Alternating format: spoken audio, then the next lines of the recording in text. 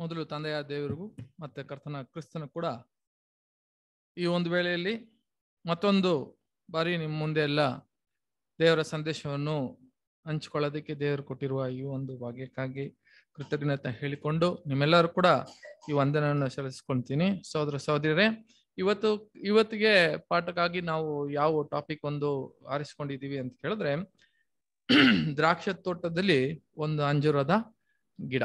Actually ಮರ ಅಂತ ಬರಬೇಕು, ಅದು ಗಿಡ ಅಂತ ಕನ್ನಡದಲ್ಲಿ ಕೊಟ್ಟಿದ್ದಾರೆ, ಅದು ಮರಾನೇ. ನೋಡ್ಬೇಕಾದ್ರೆ ನಮ್ಮ ಕರ್ತನಾದ ಯೇಸು ಕ್ರಿಸ್ತ ಒಂದು ಮೊದಲನೇ ಬರವಣಿಗೆಯಲ್ಲಿ ಅವರು ಆ ಸೇವೆಯನ್ನು ಮಾಡ್ತಾ ಅವ್ರು ಏನ್ ಮಾಡ್ತಿದ್ರು ಅಂತ ಕೇಳಿದ್ರೆ, ಪ್ರಯಾಣ ಮಾಡುವಾಗ ಅವರು ಅನೇಕ ಸಾಮ್ಯಗಳನ್ನು ಮಾತಾಡಿದ್ರು ಅಂತ ನೋಡ್ತೀವಿ. ಈ ಅನೇಕ ಸಾಮ್ಯಗಳು ಅಂತ ಹೇಳುವಾಗ ನಾವು ನೋಡ್ಬೇಕಾದ್ರೆ 39 ಸಾಮ್ಯಗಳು ಬರ್ದಿದೆ ಬೈಬಲ್ ಅಲ್ಲಿ ಹೇಳಿ ಮಾತಾಡಿದ್ದಾರೆ ಅಂತ ನೋಡ್ತೀವಿ. ಆಕ್ಚುಲಿ ನೋಡ್ಬೇಕಾದ್ರೆ ಕರ್ತನಾದ ಕ್ರಿಸ್ತನು ಅನೇಕ ಸಾಮ್ಯಗಳನ್ನು ಏನ್ ಮಾಡಿದ್ದಾರೆ ಅಂತ ಕೇಳಿದ್ರೆ ಮಾತಾಡಿದ್ದಾರೆ. ಆದ್ರೆ ನಮಗೆ ಬರೆಯಲ್ಪಟ್ಟಿರೋದು ಎಷ್ಟು ಸಾಮ್ಯಗಳು ಅಂತ ಹೇಳಿದ್ರೆ 39. ಯಾಕಂದ್ರೆ ಅವ್ರು ಮಾತಾಡಿರೋದೆಲ್ಲ ಬರೆದು ಬಿಟ್ಟಿದ್ರೆ ಯೋಹನ್ ಏನ್ ಹೇಳ್ತಾರೆ ಅಂತ ಕೇಳಿದ್ರೆ, ಬುಕ್ಕಲ್ಲಿ ಏನಾಗಲ್ಲ, ಅಡಗಲ್ಲ ಅಂತ ಹೇಳ್ಬಿಟ್ರು. ಅಷ್ಟೊಂದು ಕಾರ್ಯಗಳೈತೆ. ಆದ್ರಿಂದ ನಮಗೆ ಎಷ್ಟು ಬೇಕೋ ಅಷ್ಟಿಗೆ ಏನಾಗಿದೆ ಅಂತ ಕೇಳಿದ್ರೆ ಈ ಒಂದು ಪುಸ್ತಕದಲ್ಲಿ ನಮಗೆ ಬೈಬಲ್ ಅಲ್ಲಿ ಬರಲ್ಪಟ್ಟಿದೆ ಅಂತ ನೋಡ್ತೀವಿ. ಸರ್, ಆಗಿರುವ ಕೂಡ ಅವ್ರ ಸಾಮ್ಯಗಳು ಯಾವ ತರ ಮಾತಾಡ್ತಾರೆ ಅಂತ ಹೇಳಿದ್ರೆ, ಸುಮ್ನೆ ಹೋಗ್ತಾ ಯಾವ್ದೋ ಒಂದು ಸಾಮ್ಯಗಳು ಸಡನ್ ಆಗಿ ಮಾತಾಡಲ್ಲ. ಸುಮ್ನೆ ಹೇಳಿ ನಾವು ಹೋಗ್ತಾ ಇರುವಾಗ ಯಾವ್ದೋ ಒಂದು ಬಗ್ಗೆ ಮಾತಾಡ್ತಾ ಇದ್ರೆ ನಮ್ಗೆ ಅರ್ಥ ಆಗುತ್ತ ಅಂತ ಕೇಳಿದ್ರೆ ಅರ್ಥ ಆಗಲ್ಲ. ಹಂಗಾದ್ರೆ ಅವ್ರು ಯಾವ ತರ ಸಾಮ್ಯಗಳು ಮಾತಾಡ್ತಾ ಇದ್ದಾರೆ ಅಂತ ಕೇಳಿದ್ರೆ, ಹೋಗ್ತಾ ಯಾವ್ದಾದ್ರೆ ಅವ್ರ ನೋಟಕ್ಕೆ ಬಂದ್ರೆ, ಒಂದು ವೇಳೆ ಅವ್ರು ಮೀನ್ ಹಿಡಿತಾ ಇದ್ರೆ, ಒಂದ್ ಸಮುದ್ರ ಇದ್ರೆ, ಆ ಸಮುದ್ರನ ನೋಡಿ ಅವರು ಏನ್ ಮಾಡ್ತಾರೆ ಅಂತ ಕೇಳಿದ್ರೆ, ಆ ಸಮುದ್ರ ಬಗ್ಗೆ ಏನ್ ಹೇಳ್ತಾರೆ ಅಂತ ಕೇಳಿದ್ರೆ, ನೋಡು ಇವಾಗ ಮೀನ್ ಹಿಡಿತಾ ಇದಾರೆ ಅಂತ ಹೇಳಿ ಅಲ್ಲೊಂದ್ ಸಾಮ್ಯ ಏನ್ ಹೇಳ್ತಾರೆ. ಆ ಬಿತ್ತುವನಾಗಿದ್ರೆ ಆ ಬಿತ್ತುವನಿಗೆ ಏನ್ ಹೇಳ್ತಾರೆ ಅಂತ ಬಿತ್ತುವರಿಗೆ ನೋಡ್ಬಿಟ್ಟು ಆ ಒಂದು ಸಾಮ್ಯ ಬಿತ್ತುವರ ಬಗ್ಗೆ ಏನ್ ಮಾಡ್ತಾರೆ, ಆ ಸಾಮ್ಯಗಳನ್ನು ಮಾತಾಡ್ತಾರೆ. ಆ ತರನೇ ಸಾಮ್ಯಗಳು ಒಂದ್ ವೇಳೆ ಉಪ್ಪು ನೋಡಿದ್ರೆ, ಉಪ್ಪು ಸಡನ್ ಆಗಿ ಅವರು ಬಂದು ನೀವೆಲ್ಲ ಈ ಲೋಕಕ್ಕೆ ಹೆಂಗಿರ್ಬೇಕು, ಉಪ್ಪಾಗಿರ್ಬೇಕು ಅಂತ ಸುಮ್ನೆ ಹೇಳಿದ್ರ ಅಂತ ಕೇಳಿದ್ರೆ ಇಲ್ಲ, ಯಾವ್ದೋ ಒಂದು ನೋಡ್ತಾರೆ. ಅಲ್ಲಿರೋ ಶಿಷ್ಯರುಗಳು ಏನ್ ಮಾಡ್ತಾರೆ ಅಂತ ಕೇಳಿದ್ರೆ, ಅದನ್ನ ಉಪ್ಪನ್ನ ನೋಡುವಾಗ ಆ ಉಪ್ಪು ಅವ್ರನ್ನ ಅದನ್ನ ಅರ್ಥ ಮಾಡ್ಕೊಳ್ಳುವಾಗ ಆವಾಗ ಅದನ್ನ ಮೇಲೆ ಏನ್ ಮಾಡ್ತಾರೆ ಅಂತ ಕೇಳಿದ್ರೆ ಒಂದು ಸಾಮ್ಯನ ಮಾತಾಡ್ತಾರೆ. ಅದೇ ತರ ಈಗ ಕ್ರಿಸ್ತನು ಕೂಡ ಏನ್ ಮಾಡಿದ್ದಾರೆ ಅಂತ ಕೇಳಿದ್ರೆ, ಈ ತರ ಒಂದು ಪ್ರಯಾಣದಲ್ಲಿ ಓಡ್ತಾ ಇರುವಾಗ ಅವಾಗ ಒಂದು ಏನ್ ನೋಡ್ತಾರೆ ಅಂತ ಕೇಳಿದ್ರೆ, ಅವ್ರ ಅಂಜೂರದ ಮರವನ್ನು ನೋಡ್ತಾರೆ. ನೋಡಿದ ತಕ್ಷಣ ಅವ್ರು ಏನ್ ಹೇಳ್ತಾರೆ, ಒಂದು ಸಾಮ್ಯನ ಹೇಳ್ತಾರೆ. ಆ ಸಾಮ್ಯ ಎಂತದು ಯಾವ ತರ ಇತ್ತು ಅಂತ ಕೇಳಿದ್ರೆ, ಸಹೋದರ ಸಹೋದರಿಯರೇ, ಒಬ್ಬೊಬ್ಬನಿಗೆ ಏನಂತೆ, ಒಬ್ಬ ಯಜಮಾನಿಗೆ ಒಂದು ದ್ರಾಕ್ಷ ತೋಟ ಇತ್ತು. ಆ ತೋಟದಲ್ಲಿ ಆ ಯಜಮಾನ ಏನ್ ಮಾಡಿದ್ನಂತೆ, ಈ ಅಂಜೂರದ ಗಿಡ ಅಂದ್ರೆ ಮರ, ನಾನು ಗಿಡ ಅಂತ ಹೇಳ್ತೀನಿ, ನೀವು ಮರ ಅಂತ ಅರ್ಥ ಮಾಡ್ಕೊಬೇಕು. ಓಕೆ, ಏನ್ ಮಾಡ್ತಾರೆ ಅಂತ ಕೇಳಿದ್ರೆ, ಒಂದು ಅಂಜೂರದ ಗಿಡವನ್ನು ಅದರಲ್ಲಿ ಇಟ್ಟರಂತೆ. ಇಟ್ಟಿ ಅವ್ರು ಏನ್ ಮಾಡಿದ್ರು, ಅದು ಬೆಳೆಯಿತು, ಅದಕ್ಕೆ ನೀರೆಲ್ಲ ಹಾಕೊಟ್ಟಿದ್ರು, ಅದಕ್ಕೆ ಗೊಬ್ಬರ ಹಾಕಿದ್ರು, ಅದ್ರಲ್ಲಿ ಅಗದು ಎಲ್ಲ ಕಾರ್ಯಗಳನ್ನು ಮಾಡಿದ್ರಂತೆ. ಆದ್ರೆ ಆ ಯಜಮಾನ ಏನ್ ನೋಡಿದ್ರಂತೆ, ಈ ಗಿಡ ಮರವಾಗಿ ಬರುವಾಗ, ಇವಾಗ ಅರ್ಥ ಮಾಡ್ಕೊಬೇಕು, ಆ ಗಿಡ ಮರವಾಗಿರುವಾಗ ಅವಾಗ ಅದರಲ್ಲಿ ಒಂದು ಫಲ ನೋಡ್ಬೇಕಾದ್ರೆ, ಹಣ್ಣು ಬರ್ಬೇಕಾದ್ರೆ ಆ ಯಜಮಾನ ಹೋಗಿ ನೋಡ್ತಾರೆ, ಹಣ್ಣು ಕೊಡುವ ಟೈಮು, ಫಲ ಕೊಡುವ ಟೈಮು. ಆದ್ರೆ ಆ ಗಿಡ ಏನಾಗ್ಲಿಲ್ಲ ಅಂತೆ, ಕೊಟ್ಟಿಲ್ಲ. ಸೊ ಈಗ ನೋಡ್ತಾರೆ, ಏನಪ್ಪ ಹಣ್ಣು ಕೊಟ್ಟಿಲ್ಲ. ಮತ್ತೆ ಏನ್ ಮಾಡಿದ್ರಂತೆ, ಸರಿ ಇನ್ನ ಸ್ವಲ್ಪ ನೋಡೋಣ ಅಂತ ಹೇಗೆ ಮನೆಗೆ ಹೋಗಿ ಸ್ವಲ್ಪ ಹೊತ್ತು ಬಿಟ್ಟು ಮತ್ತೆ ಇನ್ನು ಸ್ವಲ್ಪ ಕಾಲ ಬಿಟ್ಟು ಬಂದ್ರಂತೆ, ಮತ್ತೆ ನೋಡಿದ್ರಂತೆ, ಮತ್ತೆ ಅಲ್ಲಿ ಹಣ್ಣು ಸಿಗ್ಲಿಲ್ಲ. ಇದೇ ತರ ಏನ್ ಮಾಡಿದ್ರಂತೆ, 3 ವರ್ಷ ಕಾಲ ಏನ್ ಮಾಡಿದ್ರಂತೆ, ಬಂದು ನೋಡಿ ಏನಾಗ್ಲಿಲ್ಲ, ಅದು ಫಲವನ್ನು ಕೊಟ್ಟಿಲ್ಲ ಅಂತ ನೋಡ್ತೀವಿ.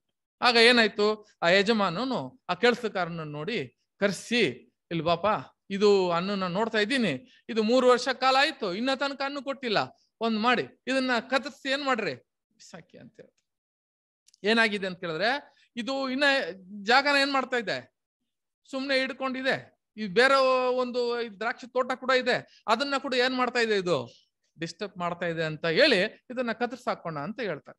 ಆಗ ಆ ಕೆಲಸವನ್ನು ಏನ್ ಮಾಡ್ತಾನೆ ಅಂತ ಕೇಳಿದ್ರೆ, ಅಯ್ಯ ಒಂದು ರಿಕ್ವೆಸ್ಟ್ ಮಾಡ್ಕೊಂತಾರೆ, ಅಯ್ಯ ಇನ್ನೂ ಒಂದು ವರ್ಷ ಕಾಲ ಏನ್ ಮಾಡ್ರಿ, ಬಿಡೋಣ, ಟೈಮ್ ಕೊಡ್ರಿ. ಅವ್ರನ್ನ ರಿಕ್ವೆಸ್ಟ್ ಮಾಡ್ಕೊಂತಾರೆ, ಇನ್ನ 1 ವರ್ಷ ಕಾಲ ಇದನ್ನ ಟೈಮ್ ಕೊಡ್ರಿ, ನಾನೇನ್ ಮಾಡ್ತೀನಿ, ಇದಕ್ಕೆ ಅಗದು ನೀರನ್ನ ಹಾಕಿ ಗೊಬ್ಬರನ್ನ ಹಾಕಿ ನಾನು ಏನ್ ಮಾಡ್ತೀನಿ ಅಂತ ಸರಿ ಮಾಡಿಸಿ ನೋಡೋಣ. ಒಂದ್ ವೇಳೆ ಇದು ಹಣ್ಣು ಫಲ ಕೊಟ್ರೆ ಸರಿ, ಇಲ್ಲಾಂದ್ರೆ ಏನ್ ಮಾಡೋಣ, ಕಡ್ದಾಕನ ಅಂತ ಹೇಳಿ ಇಲ್ಲಿ ಸ್ವಾಮಿಯನ್ನ ಮುಗಿಸ್ತಾರೆ. ಇಲ್ಲಿ ನೋಡ್ಬೇಕಾದ್ರೆ ಮುಂದೆ ಈ ಹಣ್ಣು ಕೊಟ್ಟುತ್ತಾ ಅದ್ ಹಣ್ಣು ಕೊಡುತ್ತಾ ಇಲ್ಲ, ಇವರು ಹಣ್ಣು ಕೊಟ್ಟಿಲ್ವಾ, ಇದನ್ನ ಕತ್ತರಿಸಾಕಿದ್ರ, ಇದ್ರ ಬಗ್ಗೆ ಏನಾಗ್ಲಿಲ್ಲ, ಏನು ಹೇಳಿಲ್ಲ. ಹಂಗೆ ಸ್ವಾಮಿ ಏನಾಯ್ತು ಅಂತ ಹೇಳಿದ್ರೆ ಒಂದು ಕನ್ಕ್ಲೂಷನ್ ಇಲ್ದಿರ, ಕನ್ಕ್ಲೂಷನ್ಗೆ ಏನ್ ಹೇಳ್ತಾರೆ ಕನ್ನಡದಲ್ಲಿ, ಮುಕ್ತಾಯ ಇಳ್ದಿರ ಏನಾಯ್ತು ಅಂತ ಹೇಳಿದ್ರೆ ಈ ಸಾಮ್ಯ ಹಂಗೆ ಮುಗೀತು. ಮುಂದೆ ನೋಡ್ಬೇಕಾದ್ರೆ ಬೇರೆ ಸಾಮ್ಯಗಳು ಮಾತಾಡ್ಕೊಂಡು ಹೋಗ್ತಾ ಇರ್ತಾರೆ. ಸೊ ಈ ತರ ನೋಡುವಾಗ ಸಹೋದರ ಸಹೋದರಿಯರೇ, ಇದನ್ನ ನಾವು ಯಾಕೆ ಹಂಗೆ ಮುಕ್ತಾಯ ಇಳ್ದಿರ ಹಂಗೆ ಮುಗಿಸಿದ್ರು ಅಂತ ಕೇಳಿದ್ರೆ, ಅದನ್ನ ಮುಕ್ತಾಯ ಮಾಡಿರು ಯಾರು ಅಂತ ಕೇಳಿದ್ರೆ ಯಾರು, ನಾವೇ, ಅಲ್ವರ ಸಹೋದರ ಸಹೋದರಿಯರೇ. ಅದೇ ಹೆಂಗಾದ್ರೆ ಅದನ್ನ ಹುಡುಕಿ ನಾವೇನ್ ಮಾಡ್ಬೇಕಂದ್ರೆ ಆ ಸಾಮ್ಯನ ಕನ್ಕ್ಲೂಷನ್, ಆ ಮುಕ್ತಾಯ ಏನು ವಿಷಯ ಅಂತ ನಾವು ಹುಡುಕ್ಬೇಕೀಗ. ಇದೇ ನಮ್ ಕೆಲ್ಸ. ಸಹೋದರ ಸಹೋದರಿ ನೋಡ್ಬೇಕಾದ್ರೆ ಫಸ್ಟ್ ನೋಡ್ಬೇಕಾದ್ರೆ ಆ ಒಂದು ಯಜಮಾನ ಆಗಿದ್ನಲ್ಲ, ಆ ಯಜಮಾನ ಒಂದೊಂದಾಗಿ ವಿಷಯ ನಾವು ಕ್ಲಿಯರ್ ಆಗಿ ಮಾತಾಡೋದು ಅರ್ಥ ಮಾಡ್ಕೊಬೇಕು. ನನ್ ಕನ್ನಡ ಸ್ವಲ್ಪ ಸಿಂಪಲ್ ಆಗಿ ಇದ್ರೆ ಕೂಡ ನೀವೇನ್ ಮಾಡ್ಕೊಬೇಕಂದ್ರೆ ಸ್ವಲ್ಪ ಅರ್ಥ ನೀವೇನ್ ಮಾಡ್ಬೇಕು, ಅದನ್ನ ಅರ್ಥ ಕ್ಲಿಯರ್ ಆಗಿ ಮಾಡ್ಕೊಬೇಕು. ಓಕೆ, ಸತ್ಯಗೆ ನಾವು ಭಾಷೆ ಬೇಕಿಲ್ಲ, ಸತ್ಯ ಅಂತ ನಾವು ಕಿವಿಯಲ್ಲಿ ಕೇಳ್ಕೊಂಡ್ಬಿಟ್ರೆ ಅದೆಲ್ಲರಿಗೂ ಅರ್ಥ ಆಗುತ್ತೆ. ಸರಿ, ಇಲ್ಲಿ ನೋಡ್ಬೇಕು, ಆ ಯಜಮಾನನು ಬರೋವನು ಅಲ್ಲಿ ಇರುವ ದ್ರಾಕ್ಷಿ ತೋಟದಲ್ಲಿ ಯಾವ ಒಂದು ಹಣ್ಣನ್ನು ಏನ್ ಮಾಡ್ಲಿಲ್ಲ, ಎದುರು ನೋಡ್ಲಿಲ್ಲ. ಅದನ್ನ ಮೊದಲು ನಾವು ಏನ್ ಮಾಡ್ಬೇಕು, ಮೈಂಡ್ ಅಲ್ಲಿ ಇಟ್ಕೊಬೇಕು. ಯಾವ ಒಂದು ದ್ರಾಕ್ಷಿ ತೋಟದಲ್ಲಿ ಅಲ್ಲಿ ಆ ದ್ರಾಕ್ಷವನ್ನು ಹಣ್ಣನ್ನು ಬೇಕು ಅಂತ ಕೇಳಿಲ್ಲ. ಅಲ್ಲಿ ಇದ್ದ ಒಂದು ಅಂಜೂರದ ಮರ ಹತ್ರ ಏನ್ ಬೇಕು, ಹಣ್ಣು, ಅದನ್ನ ಎದುರು ನೋಡ್ತಾ ಇತ್ತು. ಸಹೋದರ ಸಹೋದರಿಯರೇ, ಇಂಥ ಒಂದು ಟೈಮಲ್ಲಿ ಏನಾಗುತ್ತೆ, ಅಲ್ಲೊಂದು ಕಾನ್ವರ್ಸೇಷನ್, ಆ ಒಂದು ಯಜಮಾನನು ಆ ಕೆಲಸದವನ ಹತ್ರ ಮಾತಾಡದ ಒಂದು ವಿಷಯಗಳು ನೋಡ್ಬೇಕಾದ್ರೆ, ಈ ಒಂದು ಸಮಯದಲ್ಲಿ ನಮಗೇನಪ್ಪ ಪಾಠ, ನಮಗೆ ಏನು ಪಾಠ ಇತ್ತು, ನಮ್ಗೆ ಸ್ವಾಮಿ ಕರ್ತನ ಯೇಸು ಸ್ವಾಮಿ ನಮಗೆ ಈ ಒಂದು ಸಾಮ್ಯ ಮಾತಾಡಿರೋದ್ರಿಂದ ನಮಗೆ ಏನು ಒಂದು ಇದರಲ್ಲಿ ಒಂದು ಸೂಚನೆ, ನಮಗೆ ಏನು ವಾರ್ನಿಂಗ್ ಅಂದ್ರೆ ಎಚ್ಚರಿಕೆ ಏನು, ಇವೆಲ್ಲ ನಾವು ಏನ್ ಮಾಡ್ಬೇಕಂತ ಕೇಳಿದ್ರೆ ಇದನ್ನ ನೋಡ್ಬೇಕು. ಅಲ್ವರ ಸಹೋದರ ಸಹೋದರಿಯರೇ, ಈ ವಿಷಯಗಳೆಲ್ಲ ನಾವು ನೋಡ್ಬೇಕಾದ್ರೆ ಕ್ರಿಸ್ತನ ನಮ್ಮ ಕರ್ತನು ಯಾವಾಗ ಅವ್ರ ಬಾಯಿ ತೆಗೆದು ಮಾತಾಡಿದ್ರೆ, ಏನೇ ಮಾತಾಡಿದ್ರು ಕೂಡ ಯಾವ ರೀತಿಯಲ್ಲಿ ಮಾತಾಡ್ತಾರಂತೆ, ಸಾಮ್ಯ ರೂಪದಲ್ಲಿ ಏನ್ ಮಾಡಿದ್ರೆ ಅಂತೆ, ಸಾಮ್ಯ ರೂಪದಲ್ಲೇ ಮಾತಾಡಿದ್ರು. ಸಾಮ್ಯ ರೂಪ ಬಿಟ್ಟು ಅವ್ರು ಏನ್ ಮಾಡ್ಲಿಲ್ಲ, ಜನರ ಹತ್ರ ಯಾವ ರೂಪದಲ್ಲಿ ಕೂಡ ಮಾತಾಡ್ಲಿಲ್ಲ. ಯಾಕೆ ಆತರ ಮಾತಾಡಿದ್ರು ಅಂತ ಹೇಳಿದ್ರೆ ಅದನ್ನ ವಾಕ್ಯ ಓದನ, ಮತ್ತೆಯ 13ನೇ ಅಧ್ಯಾಯ 34 ಮತ್ತೆ 35 ವಾಕ್ಯ ಓದನ. ಯೇಸು ಈ ಮಾತುಗಳನ್ನೆಲ್ಲ ಜನರ ಗುಂಪುಗಳಿಗೆ ಸಾಮ್ಯ ರೂಪವಾಗಿ ಹೇಳಿದನು, ಸಾಮ್ಯವಿಲ್ಲದೆ ಒಂದನ್ನೂ ಹೇಳಲಿಲ್ಲ. ಹೀಗೆ ನಾನು ಬಾಯಿ ತೆರೆದು ಸಾಮ್ಯ ರೂಪವಾಗಿ ಉಪದೇಶಿಸುವೆನು, ಲೋಕಾದಿಯಿಂದ ಮರೆಯಾಗಿದ್ದವುಗಳನ್ನು ಹೊರಪಡಿಸುವೆನು ಎಂಬ ಒಬ್ಬ ಪ್ರವಾದಿಯ ಮುಖಾಂತರ ನುಡಿದ ಮಾತು ನೆರವೇರಿತು. ನೋಡಿದ್ರ, ಹಂಗಾದ್ರೆ ಈ ಸಾಮ್ಯವನ್ನು ಅವ್ರು ಮಾತಾಡ್ಲಿಕ್ಕೆ ಏನಕ್ಕೆ ಮಾತಾಡಿದ್ರು ಅಂತ ಕೇಳಿದ್ರೆ, ಲೋಕಾದಿಂದ ಏನು ಮರೆಯಾಗಿರುವ ಕಾರ್ಯಗಳನ್ನು ಏನಾಗಿತ್ತಂತೆ ಹೊರೆಪಡಿಸತ್ತೆ ಅಂತ. ಆ ಸಾಮ್ಯದಲ್ಲಿ ಏನಿರುತ್ತೆ ಅಂತ ಕೇಳಿದ್ರೆ, ಆ ಲೋಕದಿಂದ ಕೆಲವು ಕಾರ್ಯಗಳನ್ನ, ಮರೆಯಾಗಿರುವ ವಿಷಯಗಳನ್ನು ಕ್ರಿಸ್ತನು ಸಾಮ್ಯ ಮುಖಾಂತರ ಏನ್ ಹೇಳ್ತಾರೆ, ಹೇಳೋದು ಅಂತ ನೋಡ್ತೀವಿ. ಹಾಗೆ ಈಗ ನಾವು ನೋಡಿರೋ ಸಾಮ್ಯ ನೋಡ್ಬೇಕಾದ್ರೆ ಮುಕ್ತಾಯ ಇಲ್ದಿರ ಇರುವ ವಿಷಯಗಳನ್ನ, ಆ ರಹಸ್ಯವನ್ನು ಏನು ಅಂತ ನಾವು ನೋಡ್ಬೇಕು ಅಲ್ವರ. ಹಾಗಾದ್ರೆ ಲೋಕದಿಂದನೇ ದೇವ್ರು ಯಾವುದೋ ಒಂದು ರಹಸ್ಯ ಇಟ್ಟಿದ್ರು, ಯಾವುದೋ ಒಂದು ಮರೆಯಾದ ಕಾರ್ಯಗಳನ್ನು ಇಟ್ಟಿದ್ರು, ಅವು ಯಾವುವು ಅಂತ ಕೂಡ ನಾವು ಅರ್ಥ ಮಾಡ್ಕೊಬೇಕು. ಸರಿ, ಇದನ್ನ ನಾವು ಮೊದಲು ಈ ಒಂದು ಸಾಮ್ಯನ ಅರ್ಥ ಮಾಡ್ಕೊಬೇಕಾದ್ರೆ ಈ ಸಾಮ್ಯದಲ್ಲಿ ಇರುವ ಮುಖ್ಯವಾದ 4 ವಿಷಯಗಳು ಮೈಂಡ್ ಅಲ್ಲಿ ಯಾವಾಗೂ ನಮ್ಮ ಸಾಮ್ಯನ ಅರ್ಥ ಮಾಡ್ಕೊಬೇಕು. ಅದನ್ನ ಕೆಲವು ವಿಷಯಗಳು ಆಳವಾಗಿ ಅದನ್ನ ನಾವು ಅರ್ಥ ಮಾಡ್ಕೊಬೇಕು ಅಂತ ಕೇಳಿದ್ರೆ ಅದರಲ್ಲಿ ಇರುವ 4 ಕಾರ್ಯಗಳು ಮೊದಲು ತಗೊಬೇಕು. ಯಾವುದು? ಮೊದಲು ಯಜಮಾನ. ಯಾರು? ಆ ದ್ರಾಕ್ಷಿ ತೋಟದ ಯಜಮಾನ. ಎರಡನೇದು ಯಾರು ಅಂತ ಕೇಳಿದ್ರೆ ಆ ಕೆಲ್ಸಕಾರ. ಯಾರು? ಆ ದ್ರಾಕ್ಷಿ ತೋಟನ ಸರಿ ಮಾಡ್ಸೋಣ, ರೆಡಿ ಮಾಡ್ಸೋಣ, ಡ್ರೆಸ್ಸರ್ ಅಂತಾರೆ. ಆ ಕೆಲ್ಸಕಾರ ತೋಟಗಾರ ಅಂತ ಹೇಳ್ತಾರೆ. ತೋಟಗಾರ ಕರೆಕ್ಟಾಗಿ ಬರುತ್ತಾ? ತೋಟ ಮಾಡೋನು ನೋಡಿದ್ರೆ ತೋಟಗಾರನಿಗೂ ಕೆಲಸಗಾರನಿಗೂ ವ್ಯತ್ಯಾಸ ಇದೆ. ಸರಿ, ಹಂಗಾದ್ರೆ ನೆಕ್ಸ್ಟ್ ಯಾರಂತ ಕೇಳಿದ್ರೆ 2 ಆಯ್ತಾರ. 3ನೇದು ದ್ರಾಕ್ಷ ತೋಟ. 4ನೇದು ಅಂಜೂರದ ಗಿಡ. ಈ ಅಂಜೂರದ ಮರ. ಈ 4 ಕಾರ್ಯಗಳು ಮುಖ್ಯವಾಗಿ ನಾವು ಇದನ್ನ ಫಸ್ಟ್ ಮೊದಲು ಅರ್ಥ ಮಾಡ್ಕೊಂಡ್ರೆ ಈ ಸಾಮ್ಯದಲ್ಲಿ ಹೇಳಿರುವ ವಿಷಯ ಏನಂತ ನಮ್ಗೆ ಅರ್ಥ ಮಾಡ್ಕೊಬೇಕು. ಅದು ಗೊತ್ತಾದ ಮೇಲೆನೆ ಅದನ್ನ ರಹಸ್ಯ ಏನು, ಜಗತ್ತಕ್ಕೆ ಮುಂಚೆ ಅವರೆಲ್ಲ ಏನಾಗಿತ್ತಂತೆ ಅದು ಮರೆಯಾದಿದ್ದ ಕಾರ್ಯಗಳೇನಂತ ಅರ್ಥ ಮಾಡೋಕೆ ಶುರುವಾಗತ್ತೆ. ಸರಿ, ಹಂಗಿರುವಾಗ ಸಹೋದರ ಸಹೋದರಿಯರೇ, ಕ್ರಿಸ್ತನು ಯಾವಾಗೂ ಬಾಯಿ ತೆಗೆದು ಅವ್ರು ಮಾತಾಡುವಾಗ ಸಾಮ್ಯದಲ್ಲೇ ಮಾತಾಡಿದ್ರು ಅಂತ ಹೇಳ್ತೀವಲ್ಲ. ಸೊ ಯಾವ್ಯಾವ ಒಂದು ಸಾಮ್ಯದಲ್ಲಿ ಮಾತಾಡುವಾಗ ಯಜಮಾನ ಅಥವಾ ತಂದೆ ಅಥವಾ ಒಂದು ರಾಜ ಅಂತ ಹೇಳಿದ್ರೆ ಕ್ರಿಸ್ತನು ಯಾರನ್ನ ಸೂಚಿಸ್ತದೆ? ಅದು ಪರಲೋಕದ ತಂದೆ ಅಲ್ವರ.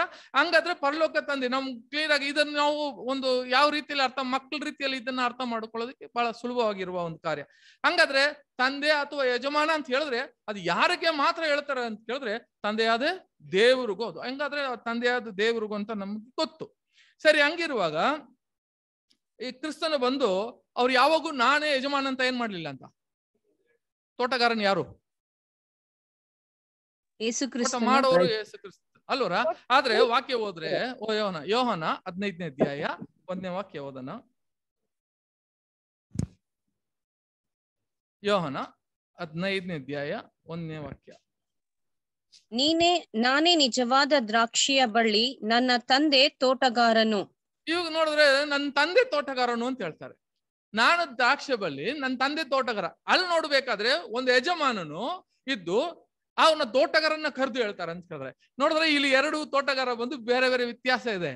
ಅಲ್ಲಿರೋ ತೋಟಗಾರ ಯಾರು, ಇಲ್ಲಿ ತೋಟಗಾರ ಯಾರು ಅಂತ ಹೇಳಿದ್ರೆ ಸಹೋದರ ಸಹೋದರಿಯರೇ, ಅದು ಕನ್ನಡದಲ್ಲಿ ಏನ್ ಮಾಡ್ಬಿಟ್ಟಿದ್ದಾರೆ ಅಂತ ಹೇಳಿದ್ರೆ ಕನ್ನಡದಲ್ಲಿ ಮಾತ್ರ ಅಲ್ಲ ಬೇರೆ ಭಾಷೆಯಲ್ಲಿ ಇಲ್ಲೂ ಕೂಡ ತೋಟಗಾರ ಅಂತ ಹಾಕಿದ್ದಾರೆ. ಆಕ್ಚುಲಿ ಇದು ಬೇಕಾದ್ರೆ ಇದು ಹಸ್ಬೆಂಡ್ರಿ ಮ್ಯಾನ್ ಅಂತ ಹೇಳ್ತಾರೆ. ಅಲ್ಲಿ ವೈನ್ ಡ್ರೆಸ್ಸರ್ ಅಂತ ಹೇಳಿದ್ರೆ ಅಲ್ಲಿ ತೋಟದಲ್ಲಿ ಕೆಲಸ ಮಾಡುವನು ತೋಟಗಾರ. ನಾವು ಇವಾಗ ಒಂದು ಏನು ಓನರ್ ಅಂತ ಕೇಳಿದ್ರೆ ಯಾರೋ ಒಂದು ತರಕಾರಿಯನ್ನು ಮಾರೋನು ಹೋಗ್ತಾ ಇರ್ತಾನೆ ಅಂತ ಕೇಳೋ. ಇವಾಗ ನಾವು ಹೆಂಗ್ ಕರಿತೀವಿ? ತರಕಾರಿ ಅಂತ ಏನ್ ಮಾಡ್ತೀವಿ? ಕರೆಸ್ತೀವಲ್ಲ. ಅವ್ನ ತರಕಾರಿ ಅಲ್ಲ ಆಕ್ಚುಲಿ. ನೋಡ್ಬೇಕಾದ್ರೆ ಅದೇ ಹೆಸರನ್ನ ಇಟ್ಕೊಂಡು ಏನಾದ್ರು ಗಾಡಿ ಓಡ್ಸಂಗಿದ್ರೆ ಡ್ರೈವರು ಈ ತರ ಇಟ್ಕೊಂಡಿದೀವಲ್ಲ. ತೋಟಗಾರ ಕೆಲಸ ಮಾಡೋರು ಏನಂತ ಕರಿತೀವಿ? ತೋಟ ಕೆಲಸ ಮಾಡೋರಿಗೆ ತೋಟಗಾರ ಅಲ್ವರ. ಹಂಗಾದ್ರೆ ಯಜಮಾನ ಹೆಂಗ್ ಕರಿತೀವಿ? ತೋಟಗಾರನ ಯಜಮಾನ ಅಂತ ಕರಿತೀವ? ಯಜಮಾನರಂತ ಹೇಳ್ತೀವಿ.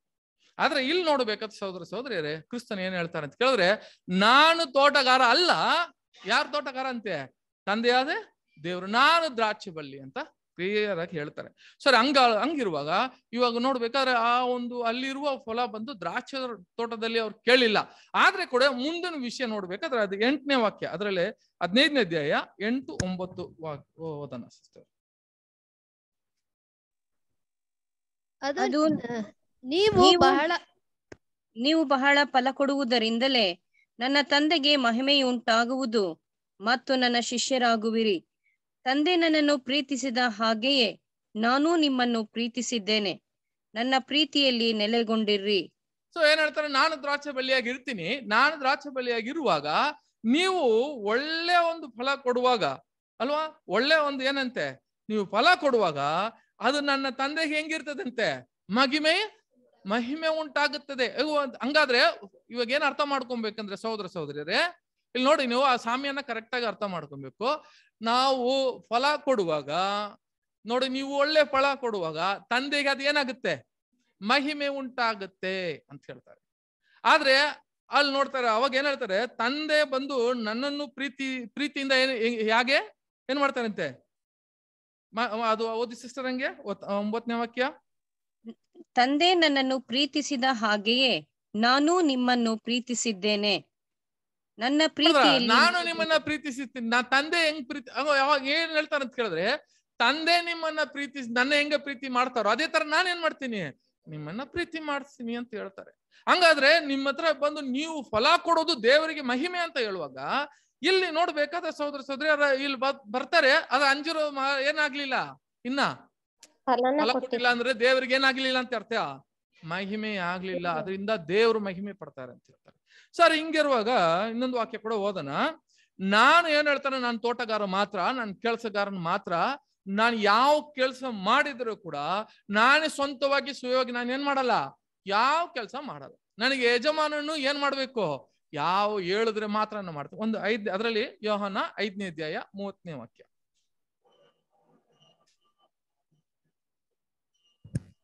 ನನ್ನಷ್ಟಕ್ಕೆ ನಾನೇ ಏನೂ ಮಾಡಲಾರೆನು, ತಂದೆ ಹೇಳಿದ್ದನ್ನು ಕೇಳಿ ನ್ಯಾಯ ತೀರಿಸುತ್ತೇನೆ ಮತ್ತು ಸ್ವಂತ ಚಿತ್ತ ನೆರವೇರಿಸಬೇಕೆಂದು ಅಪೇಕ್ಷಿಸದೆ ನನ್ನನ್ನು ಕಳುಹಿಸಿದಾತನ ಚಿತ್ತ ನೆರವೇರಿಸಬೇಕೆಂದು ಅಪೇಕ್ಷಿಸುವುದರಿಂದ ನಾನು ಮಾಡುವ ತೀರ್ಪು ನ್ಯಾಯವಾಗಿದೆ. ನೋಡಿದ್ರ, ನನ್ನ ಇಷ್ಟವಾಗಿ ನಾನು ಏನು ಮಾಡಲಾರೆನು ಅಂತ ಹೇಳ್ಬಿಟ್ಟು. ಹಂಗಾದ್ರೆ ತಂದೆ ನನಗೆ ಏನು ಇನ್ಸ್ಟ್ರಕ್ಷನ್ ಕೊಡ್ತಾರೋ, ನನಗೆ ಏನ್ ಹೇಳ್ತಾರೋ ಅದನ್ನ ಮಾತ್ರ ಮಾಡೋದು. ಹಂಗಾದ್ರೆ ಇಲ್ಲಿ ಏನ್ ತೋರ್ಸ್ಕೊಂತಾರೆ ಅಂತ ಕೇಳಿದ್ರೆ, ಆ ತೋಟ, ಆ ಸಾಮ್ಯದಲ್ಲಿ ತೋಟಗಾರ, ತೋಟ ಯಜಮಾನನು ಯಾರಂತ ಕೇಳಿದ್ರೆ ತಂದೆಯಾದ ದೇವರು. ಆ ಕೆಲಸಗಾರ ಯಾರು ಅಂತ ಇವಾಗ ನಮ್ಗೆ ಅರ್ಥ ಆಯ್ತು. ಯಾರಂತ ಕೇಳಿದ್ರೆ ನನ್ನ ಯಜಮಾನಿ ನನಗೆ ಏನ್ ಹೇಳ್ತಾನೋ ಅದ್ರ ಪ್ರಕಾರ ನಾನ್ ಸುಯವಾಗಿ ನನ್ಗೆ ಏನ್ ಮಾಡಲ್ಲ, ನನ್ನಷ್ಟು ನಾನಾಗಿ ನಾನು ಏನ್ ಮಾಡಲ್ಲ, ಯಾವ ಕಾರ್ಯನ ಮಾಡಕ್ಕಿಲ್ಲ ಅಂತ ಹೇಳುವಾಗ ಸಹೋದರ ಸಹೋದರಿಯರೇ, ಇವಾಗ ನೋಡ್ಬೇಕಾದ್ರೆ ಅನೇಕ ವಿಷಯಗಳು ಕೂಡ ಕ್ರಿಸ್ತನು ಎಲ್ಲ ಈ ಯೋಹಾನದಲ್ಲಿ ಬರೆಯುವಾಗ ಹೆಂಗ್ ಬರೀತಾರೆ ಅಂತ ಕೇಳಿದ್ರೆ, ಎಲ್ಲ ತಂದೆ ನಾನೇ ಸ್ವಂತವಾಗಿ ನಾನು ಬಂದಿಲ್ಲ ಅಲ್ವರ, ತಂದೆಯಾದ ದೇವ್ರು ನಾನು ಏನ್ ಮಾಡಿದ್ರು, ನನಗೆ ಕಳಿಸಿದ್ರು ಅಂತ ಇದೆಲ್ಲ ನೋಡುವಾಗ ಕೆಲಸಗಾರ ಒಂದು ರೂಪದಲ್ಲೇ ಈ ಸಾಮ್ಯನ ಮಾತಾಡ್ತಾರೆ. ಸೊ ಹಂಗಿರುವಾಗ ಈ ವಾಕ್ಯದಲ್ಲಿ ನೀವು ನನ್ನಲ್ಲಿ ಇರಬೇಕು ಇದೆಲ್ಲ ಬಂದು ಫಸ್ಟ್ ನಾನು ಏನ್ ಹೇಳ್ತೀನಿ, ಇವಾಗ ಒಂದು ಫಲ ಕೊಡ್ಬೇಕಾದ್ರೆ, ಒಬ್ರು ಫಲ ಕೊಡ್ಬೇಕಾದ್ರೆ, ಒಂದು ಫಲ ಕೊಡ್ಬೇಕಾದ್ರೆ ಮೊದಲು ಹೇಳ್ತಾರೆ, ನೀವು ನನ್ನಲ್ಲಿ ಏನಾಗಿರ್ಬೇಕು, ನಾನು ನಿನ್ನಲ್ಲಿ ಇರ್ಬೇಕು, ನೀವು ನೆಲೆಗೊಂಡಿರ್ರಿ. ಅಲ್ಲ, ನಾನು ನಿನ್ನಲ್ಲಿ ಇರ್ಬೇಕು, ನೀವು ನನ್ನಲ್ಲಿ ಇರ್ಬೇಕು ಅಂತ ಹೇಳಲ್ಲ ಅಲ್ಲಿ. ವಾಕ್ಯ ಓದನ 15:7-8 ಯೋಹಾನ 15:7-8. ನೀವು ನನ್ನಲ್ಲಿಯೂ ನನ್ನ ವಾಕ್ಯವು ನಿಮ್ಮಲ್ಲಿಯೂ ನೆಲೆಗೊಂಡಿದ್ದರೆ, ನನ್ನ ವಾಕ್ಯಲ್ಲಿ ಏನಾಗ್ಬೇಕಂತ, ನನ್ನ ವಾಕ್ಯಲ್ಲಿ ಇರ್ಬೇಕು ಅಂತ ಹೇಳ್ಬೇಕು. ಇದ್ದರೆ ನೆಲೆಗೊಂಡಿದ್ದರೆ ಏನು ಬೇಕಾದರೂ ಕೇಳಿಕೊಳ್ಳಿರಿ, ಬೇಡಿಕೊಳ್ಳಿರಿ, ಅದು ನಿಮಗೆ ದೊರೆಯುವುದು. ನೀವು ಬಹಳ ಫಲ ಕೊಡುವುದರಿಂದಲೇ ನನ್ನ ತಂದೆಗೆ ಮಹಿಮೆಯುಂಟಾಗುವುದು. ಇವಾಗ ನೀವು ಏನಂತೆ ನೀವು ಫಲ ಕೊಡುವಾಗ ನನ್ನ ಒಂದು ತಂದೆಗೆ ಏನಾಗುತ್ತೆ, ಮಹಿಮೆ ಉಂಟಾಗತ್ತೆ ಅಂತ ಹೇಳ್ತಾರೆ. ಸಹೋದರ ಸಹೋದರಿ, ಇವಾಗ ನೋಡ್ಬೇಕಾದ್ರೆ ಇಲ್ಲ ಯಾವ ತರ ಒಂದು ಫಲ ಕೊಡ್ಬೇಕು ನಾವು. ಫಲ ಅಂದ್ರೆ ಏನು, ಫಲ ಅಂದ್ರೆ ಏನು ಅಂತ ಕೇಳಿದ್ರೆ, ನಾವು ಯಾವ ಫಲ ಅಂತ ಕೇಳಿದ್ರೆ ಡೈಲಿ ಬೈಬಲ್ ಓದ್ತೀವಪ್ಪ, ಡೈಲಿ ಸಬ್ಜೆಕ್ಟ್ಗಳು ಕೇಳ್ತೀವಿ, ಸಬ್ಜೆಕ್ಟ್ಗಳು ಮಾತಾಡ್ತೀವಿ, ಇವೆಲ್ಲ ನಾವು ಬಂದು ಈ ಫಲವಾಗ ಬರ್ತದ ಅಂತ ಕೇಳಿದ್ರೆ, ಫಲ ಕೊಡಕ್ಕೆ ಇದೆಲ್ಲ ಮಾಡ್ತೀವಿ, ಇದುವೇ ಫಲ ಅಲ್ಲ. ಫಲ ಅಂತ ಹೇಳಿದ್ರೆ ಅದು ನಿನ್ನಲ್ಲಿ ದೇವರು ಕಾಣುವ ಒಂದು ವಿಷಯದಲ್ಲ, ನಮ್ಮಲ್ಲಿ ನಾವು ಕಾಣುವ ಒಂದು ಫಲಗಳು ಅಂತ ಕೇಳುವಾಗ ರಸೂಲ್ ಕೂಡ ಏನ್ ಬರೀತಾರೆ ಅಂತ ಕೇಳಿದ್ರೆ, ಸಹೋದರ ಸಹೋದರಿಯರೇ, ಇದರಲ್ಲಿ ಲೈಫ್ ಆಫ್ ಕ್ರೈಸ್ಟ್ ಅಲ್ಲಿ ಅಲ್ವರ, ಕ್ರಿಸ್ತನ ಒಂದು ಚರಿತ್ರ ಪುಸ್ತಕದಲ್ಲಿ ರಸೂಲ್ ಏನ್ ಬರೀತಾ ಅಂತ ಕೇಳಿದ್ರೆ, ಕೆಲವು ಬೈಬಲ್ ಸ್ಟೂಡೆಂಟ್ಗೆ ನಾವು ಬಂದು ಒಂದು ಪರೀಕ್ಷೆದಲ್ಲಿ ಇದೀವಿ ಅಂತ ಅರ್ಥನೇ ಆಗ್ತಾ ಇಲ್ಲ ಅಂತ ಹೇಳ್ತಾರೆ. ಪರೀಕ್ಷೆ ಅಂದ್ರೆ ಕರೆಕ್ಟ್, ಅದು ಟೆಸ್ಟ್ ಕೂಡ ಅಲ್ಲ, ಎಕ್ಸಾಮಿನೇಷನ್ ಅಲ್ಲಿ ಇದೀವಿ, ಒಂದು ಪರೀಕ್ಷೆದಲ್ಲಿ ಇದೀವಿ ಅಂತ ಅರ್ಥ ಆಗ್ತಾ ಇಲ್ಲ. ಹಂಗಾದ್ರೆ ಯಾವುದೋ ಒಂದು ಶೋಧನೆನೋ, ಯಾವುದೋ ಒಂದು ಪ್ರಾಬ್ಲಮ್, ಯಾವುದೋ ಒಂದು ಕಾರ್ಯ ನಮ್ಮಲ್ಲಿ ಬರುವಾಗ ಅದನ್ನ ನಾವು ಏನಂತೆ ಅದನ್ನ ಓವರ್ಕಮ್ ಜಯಿಸೋದು ಬಿಟ್ಬಿಟ್ಟು ನಾವೇನ್ ಮಾಡ್ತೀವಿ ಅಂತ ಕೇಳಿದ್ರೆ, ಇದಕ್ಕೆ ನಾವು ಹೋರಾಡೋದಿಲ್ಲ. ನಾವೇನಾಗ್ತೀವಿ ಅಂತ ಕೇಳಿದ್ರೆ, ಇದನ್ನ ಕೋಪ ಮಾಡಿಕೊಂಡು ಅಲ್ಲ, ಕೆಲವು ವಿಷಯದಲ್ಲಿ ನಾವೇನ್ ಮಾಡ್ತೀವಿ ಅಂತ ಕೇಳಿದ್ರೆ, ಇದನ್ನ ಬಿಟ್ಬಿಟ್ಟು ನಾವು ನಮ್ಗೆ ಯಾಕಪ್ಪ ಇದನ್ನ ಅಂತ ಬಿಟ್ಟು ನಾವೇನಾಗ್ತೀವಿ ಅಂತ ಕೇಳಿದ್ರೆ, ಈ ಒಂದು ಪರೀಕ್ಷೆದಲ್ಲಿ ನಾವು ಜಯಿಸಬೇಕು ಅಂತ ಒಬ್ಬರಿಗೂ ಮನಸ್ಸಲ್ಲಿ ಇಲ್ಲ. ಇದು ಒಂದು ಪರೀಕ್ಷೆ ಅಂತಾನೆ ಯಾರಿಗೂ ಗೊತ್ತಿಲ್ಲ. ನಿಮಗೆ ಎಲ್ಲ ಬರ್ತದೆ, ನಿಮ್ ಸಹೋದರ ಮುಖಾಂತರ ಬರ್ತದೆ, ನಿಮ್ ಒಂದು ಸಭೆಯಲ್ಲಿ ಬರ್ತದೆ, ಇದೆಲ್ಲ ನಮಗೆ ಬರ್ಬೇಕು. ಇದು ಬಂದಿಲ್ಲ ಅಂತ ಕೇಳಿದ್ರೆ ಈ ಪರೀಕ್ಷೆನೇ ಇಲ್ಲ. ಈ ಪರೀಕ್ಷೆ ಮುಖಾಂತರ ನೋಡಿ, ಒಬ್ರು ಬಂದು ಒಂದು ಸ್ಪೋರ್ಟ್ಸ್ ಮ್ಯಾನ್ ಅಂತ ಕೇಳಿದ್ರೆ, ಯಾರು ಓಟ ಓಡುವವನು ಅಂತ ಕೇಳಿದ್ರೆ, ಒಂದು ಕ್ರೀಡಾಂಗೆ ಒಂದು ಸ್ಪೋರ್ಟ್ಸ್ ಮ್ಯಾನ್ ಓಡ್ಬೇಕಂದ್ರೆ ಅಲ್ವರ, ಒಂದು ಸ್ಪೋರ್ಟ್ಸ್ ಮ್ಯಾನ್ ಓಡ್ಬೇಕಾದ್ರೆ ಅವನು ಎಷ್ಟು ಟ್ರೈನಿಂಗ್ ತಗೋಬೇಕು ಸಹೋದರ ಸಹೋದರಿ ಗೊತ್ತಾ? ಅವನು ಟ್ರೈನಿಂಗ್ ತಗೊಂತ ಬರೀ ಟ್ರೈನಿಂಗ್ ಮಾತ್ರನೇ ಮಾಡ್ತಿದ್ರೆ ಗ್ರೌಂಡ್ ಅಲ್ಲಿ, ಏನ್ ಸುಖ ಏನು? ಆಗ ಅವನ್ನ ಎಲ್ಲಿ ಬಿಡ್ಬೇಕು, ಮತ್ತೆ ತಗೊಂಡ್ ಬಂದು ಆ ಫೀಲ್ಡ್ ಅಲ್ಲಿ ಬಂದು ಫೀಲ್ಡ್ ಅಲ್ಲಿ ಬಿಡ್ಬೇಕು, ಆ ಕ್ರೀಡಾಂಗದಲ್ಲಿ ಬಂದು ಏನ್ ಮಾಡ್ಬೇಕು, ಅವನ್ನ ಬಿಡ್ಬೇಕು. ಬಿಡುವಾಗ ಅವನು ಓಟ ಓಡಿ ಅವನು ಏನ್ ಕಲ್ತನೋ ಅದನ್ನ ಇವನು ಪ್ರೂವ್ ಮಾಡ್ಬೇಕು ಅಲ್ಲಿಗೆ. ಆ ಒಂದು ರೀತಿಯಲ್ಲಿ ಕ್ರಿಸ್ತನ್ ನಮಗೇನ್ ಮಾಡಿದಾರೆ, ಈ ಬೈಬಲ್ ಎಲ್ಲ ಕೊಟ್ಟಿ ಓಡ್ರಪ್ಪ ಇದೆಲ್ಲ ಅಂತ ಹೇಳಿ ತಗೊಂಡ್ ಬಂದು ನಿಲ್ಸಿ, ಇವಾಗ ನಮ್ಮ ಮುಂದೆನೆ ನಮ್ಮ ಪಕ್ಕದಲ್ಲಿ ಇರುವ ಸಹೋದರನೋ ಸಹೋದರಿನೋ ನಮ್ಮ ಸಭೆಯಲ್ಲಿ ನಮ್ಮ ಸುತ್ತಲೂ ಇರುವ ಇದರಲ್ಲಿ ಒಂದು ಪರೀಕ್ಷೆ ಕೊಟ್ರೆ ಅದ್ರಲ್ಲಿ ನಾವು ನಿಲ್ಲಲ್ಲ. ಇದ್ರ ಮುಖಾಂತರ ಜಯಿಸುವಾಗ ನಿಮ್ಮಲ್ಲಿ ಫಲ ಸಿಗ್ತದೆ ಅಂತ ಹೇಳ್ತಾರೆ. ಈ ಫಲ ಬಂದು ಇವಾಗ ಹೇಳ್ತಾರೆ ಒಬ್ಬೊಬ್ಬರಲ್ಲಿ ಕೂಡ ನಾವೇನ್ ಮಾಡ್ತೀವಿ, ಈ ಫಲವನ್ನು ನಮ್ಮಲ್ಲಿ ಇರಬೇಕು, ಜಯಿಸ್ಬೇಕು. ಅದೇ ಒಳ್ಳೆ ಒಂದು ಫಲ ಕಣಿ. ನಾವು ನೋಡ್ಬೋದು ಈ ಒಂದು ಫಲ ಬಂದು ನಿನ್ನಿಂದ ನನ್ನ ಸಹೋದರ ಸಹೋದರಿಯಲ್ಲಿ ನೋಡ್ಬೇಕು ಅಂಥದ್ದು ಇರ್ಬೇಕು. ನಾವು ನನ್ನ ಹೃದಯದಲ್ಲಿ ಮಾತ್ರ ದೇವ್ರನ್ನ ಏನ್ ಮಾಡ್ತೀನಿ, ಮೆಚ್ಚಿಸ್ತೀನಿ. ಯಾರಿಗೂ ನಾನು ಹೇಳೋದು ಬೇಡ, ಯಾರಿಗೂ ಗೊತ್ತಾಗೋದು ಬೇಡ, ನನ್ನ ಇದರಲ್ಲಿ ಮಾತ್ರ ನಾನು ಮೆಚ್ಚಿಸ್ತೀನಿ ಅಂತ ಹೇಳಿದ್ರೆ ಆ ಫಲ ಬರೋದಿಲ್ಲ ಸಹೋದರಿ. ಅಂತ ಒಂದು ಇದರಲ್ಲಿ ಈಗ ನೋಡ್ಬೇಕಾದ್ರೆ ಆ ಒಂದು 3 ವರ್ಷ ಕಾಲ ಏನ್ ಮಾಡಿದ್ರು ಅಂತ ಕೇಳಿದ್ರೆ ಬಂದು ನೋಡ್ತಾರೆ. ಆದ್ರೆ ಆ ಒಂದು ಅಂಜೂರದ ಮರ ಏನಾಗ್ಲಿಲ್ಲ ಅಂತ ಕೇಳಿದ್ರೆ ಫಲವನ್ನು ಕೊಟ್ಟಿಲ್ಲ. ಸರಿ, ಆಗಿ ಇರುವಾಗ ಕ್ರಿಸ್ತನ್ ಏನ್ ಮಾಡಿದ್ರು ಅಂತ ಕೇಳಿದ್ರೆ ಹಂಗೆ ನಡ್ಕೊಂಡು ಹೋಗುವಾಗ ಇನ್ನೊಂದು ವಿಷಯ ಕೂಡ ಹೇಳ್ತಾರೆ. ಓದನ ಮತ್ತೆಯ 21ನೇ ಅಧ್ಯಾಯ 18, 19, 20. ಬೆಳಗ್ಗೆ ಆತನು ಪಟ್ಟಣಕ್ಕೆ ತಿರುಗಿ ಹೋಗುತ್ತಿರುವಾಗ ಹಸಿದನು. ದಾರಿಯಲ್ಲಿ ಒಂದು ಅಂಜೂರದ ಮರವನ್ನು ಕಂಡು ಅದರ ಹತ್ತಿರಕ್ಕೆ ಹೋಗಿ ಅದರಲ್ಲಿ ಬರೀ ಎಲೆಗಳನ್ನೇ ಹೊರತು ಮತ್ತೇನೂ ಕಾಣದೆ ಅದಕ್ಕೆ, ಇನ್ನು ಮೇಲೆ ನಿನ್ನಲ್ಲಿ ಫಲವು ಎಂದೆಂದಿಗೂ ಆಗದೆ ಹೋಗಲಿ ಎಂದು ಹೇಳಿದನು. ಆ ಕ್ಷಣವೇ ಆ ಅಂಜೂರದ ಮರವು ಒಣಗಿ ಹೋಯಿತು. ಶಿಷ್ಯರು ಅದನ್ನು ನೋಡಿ ಬೆರಗಾಗಿ, ಈ ಅಂಜೂರದ ಮರವು ಒಂದು ಕ್ಷಣದಲ್ಲೇ ಒಣಗಿ ಹೋಯಿತಲ್ಲ, ಅದು ಹೇಗೆ ಅಂದರು. ನೋಡಿದ್ರ, ಬೆಳಗ್ಗೆ ಏನಾಯ್ತು ಅಂತ ಕೇಳಿದ್ರೆ ಕ್ರಿಸ್ತನು ಹಂಗೆ ಹೋಗ್ತಾ ಇರುವಾಗ ದಾರಿಯಲ್ಲಿ ಒಂದು ಅಂಜೂರದ ಮರ ನೋಡಿದ್ರು. ಇವ್ರಿಗೆ ಏನಾಯ್ತು ಅಂತ ಕೇಳಿದ್ರೆ ಹೊಟ್ಟೆ ಬಹಳ ಹಸಿವಂತೆ. ಹೋಗ್ತಾ ಇರುವಾಗ ಅಂಜೂರದ ಮರ ನೋಡಿದ್ರಂತೆ. ಅವಾಗ ಆ ಅಂಜೂರದ ಮರದಲ್ಲಿ ಏನಿಲ್ಲ, ಫಲಗಳು ಇಲ್ಲ ಅಂದ ತಕ್ಷಣ ಇವ್ರಿಗೆ ಏನ್ ಬಂದ್ಬಿಡ್ತು, ಕೋಪ ಬಂದ್ಬಿಟ್ಟು ಏನ್ ಮಾಡಿದ್ರು, ನನಗೆ ಏನಿಲ್ಲ, ಅನ್ನ ಇಲ್ವಾ ಅಂತ ಹೇಳಿ ಆ ಅಂಜೂರದ ಮರನ ಏನ್ ಮಾಡಿದ್ರಂತೆ, ಶಾಪನೆ ಮಾಡಿದ್ರಂತೆ. ಇವಾಗ ನೋಡ್ಬೇಕಾ ಅದು ಏನಾಯ್ತು, ಅಂಜೂರ ಮರ ಏನಾಯ್ತಂತೆ, ಒಣಗೋಯ್ತು. ಇದು ಯಾವ ತರ ನೋಡ್ಬೇಕಾದ್ರೆ ಇನ್ನೊಂದ್ ಕಡೆ ನೋಡಿದ್ರೆ ಕ್ರಿಸ್ತನು ಆ ಶೋಧನೆ ಒಳಗೆ ಹೋಗುವಾಗ ಅರಣ್ಯದಲ್ಲಿ ಅವಾಗ ಕೂಡ ಹೊಟ್ಟೆ ಹಸಿ ಆಯ್ತು, ಅವ್ರಿಗೆ ತುಂಬಾ ಹೊಟ್ಟೆ ಹಸಿ ಆಗಿತ್ತು. ಅವಾಗ ಸಾತಾನ ಏನ್ ಮಾಡಿದ್ರು, ಈ ಕಲ್ಲನ್ನ ಏನ್ ಮಾಡು, ಅವಾಗ ಹೇಳಿದ್ರು ಇಲ್ಲ ದೇವ್ರನ್ನ ಏನ್ ಮಾಡ್ಬಾರ್ದು, ಮನುಷ್ಯ ಬೇರಿ ಅಲ್ಲ ಅಂತ ಏನ್ ಮಾಡಿದ್ರೆ, ರೊಟ್ಟಿ ತಿನ್ನೋದು ಮಾತ್ರ ಅಲ್ವಾ, ದೇವರ ವಾಕ್ಯದಿಂದ ಪ್ರತಿಯೊಂದು ಹೇಳಿ ಅದನ್ನ ಹೆಂಗ್ ಮಾಡಿದ್ರು ಅಂತ ಕೇಳಿದ್ರೆ ಹಿಂಗ್ ಮಾಡಬಾರ್ದು ಅಂತ ಹೇಳಿ ಇವಾಗ ಹೊಟ್ಟೆ ಹಸಿ ಬರುವಾಗ ಇವ್ರನ್ನ ಶಾಪ ಏನ್ ಮಾಡಿದ್ರ. ಸಹೋದರ ಸಹೋದರಿ ನೋಡ್ಬೇಕಾದ್ರೆ ಅದನ್ನ ನೋಡಿ ಶಿಷ್ಯರುಗಳೆಲ್ಲ ಏನಾಯ್ತಂತೆ, ತುಂಬಾ ಆಶ್ಚರ್ಯಪಟ್ರಂತೆ.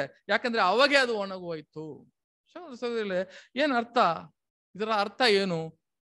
ಆ ಅಂಜೂರದ ಮರ ನೋಡ್ಬಿಟ್ಟು ಇದು ಫಲ ಕೊಟ್ಟಿಲ್ಲ, ಸರಿಯಾದ ಒಂದು ಫಲ ಕೊಟ್ಟಿಲ್ಲ, ಆದ್ರಿಂದ ಇದನ್ನು ಒಣಗೋಗ್ಲಿ ಅಂತ ಯಾಕೆ ಹೇಳಿದ್ರು ಅಂತ ಕೇಳಿದ್ರೆ ಆ ಸಮಯದಲ್ಲಿ ನೋಡ್ರಿ ಏನಾಯ್ತಂತ ಕೇಳಿದ್ರೆ ಈ 3 ವರ್ಷ ಕಾಲ ಅಲ್ವಾ, ತಂದೆಯಾದ ದೇವರು 3 ವರ್ಷ ಕಾಲ ಅದಕ್ಕೆ ಟೈಮ್ ಕೊಟ್ಟಿದ್ರ ಅಂತ ಕೇಳಿದ್ರೆ ಇಲ್ಲ.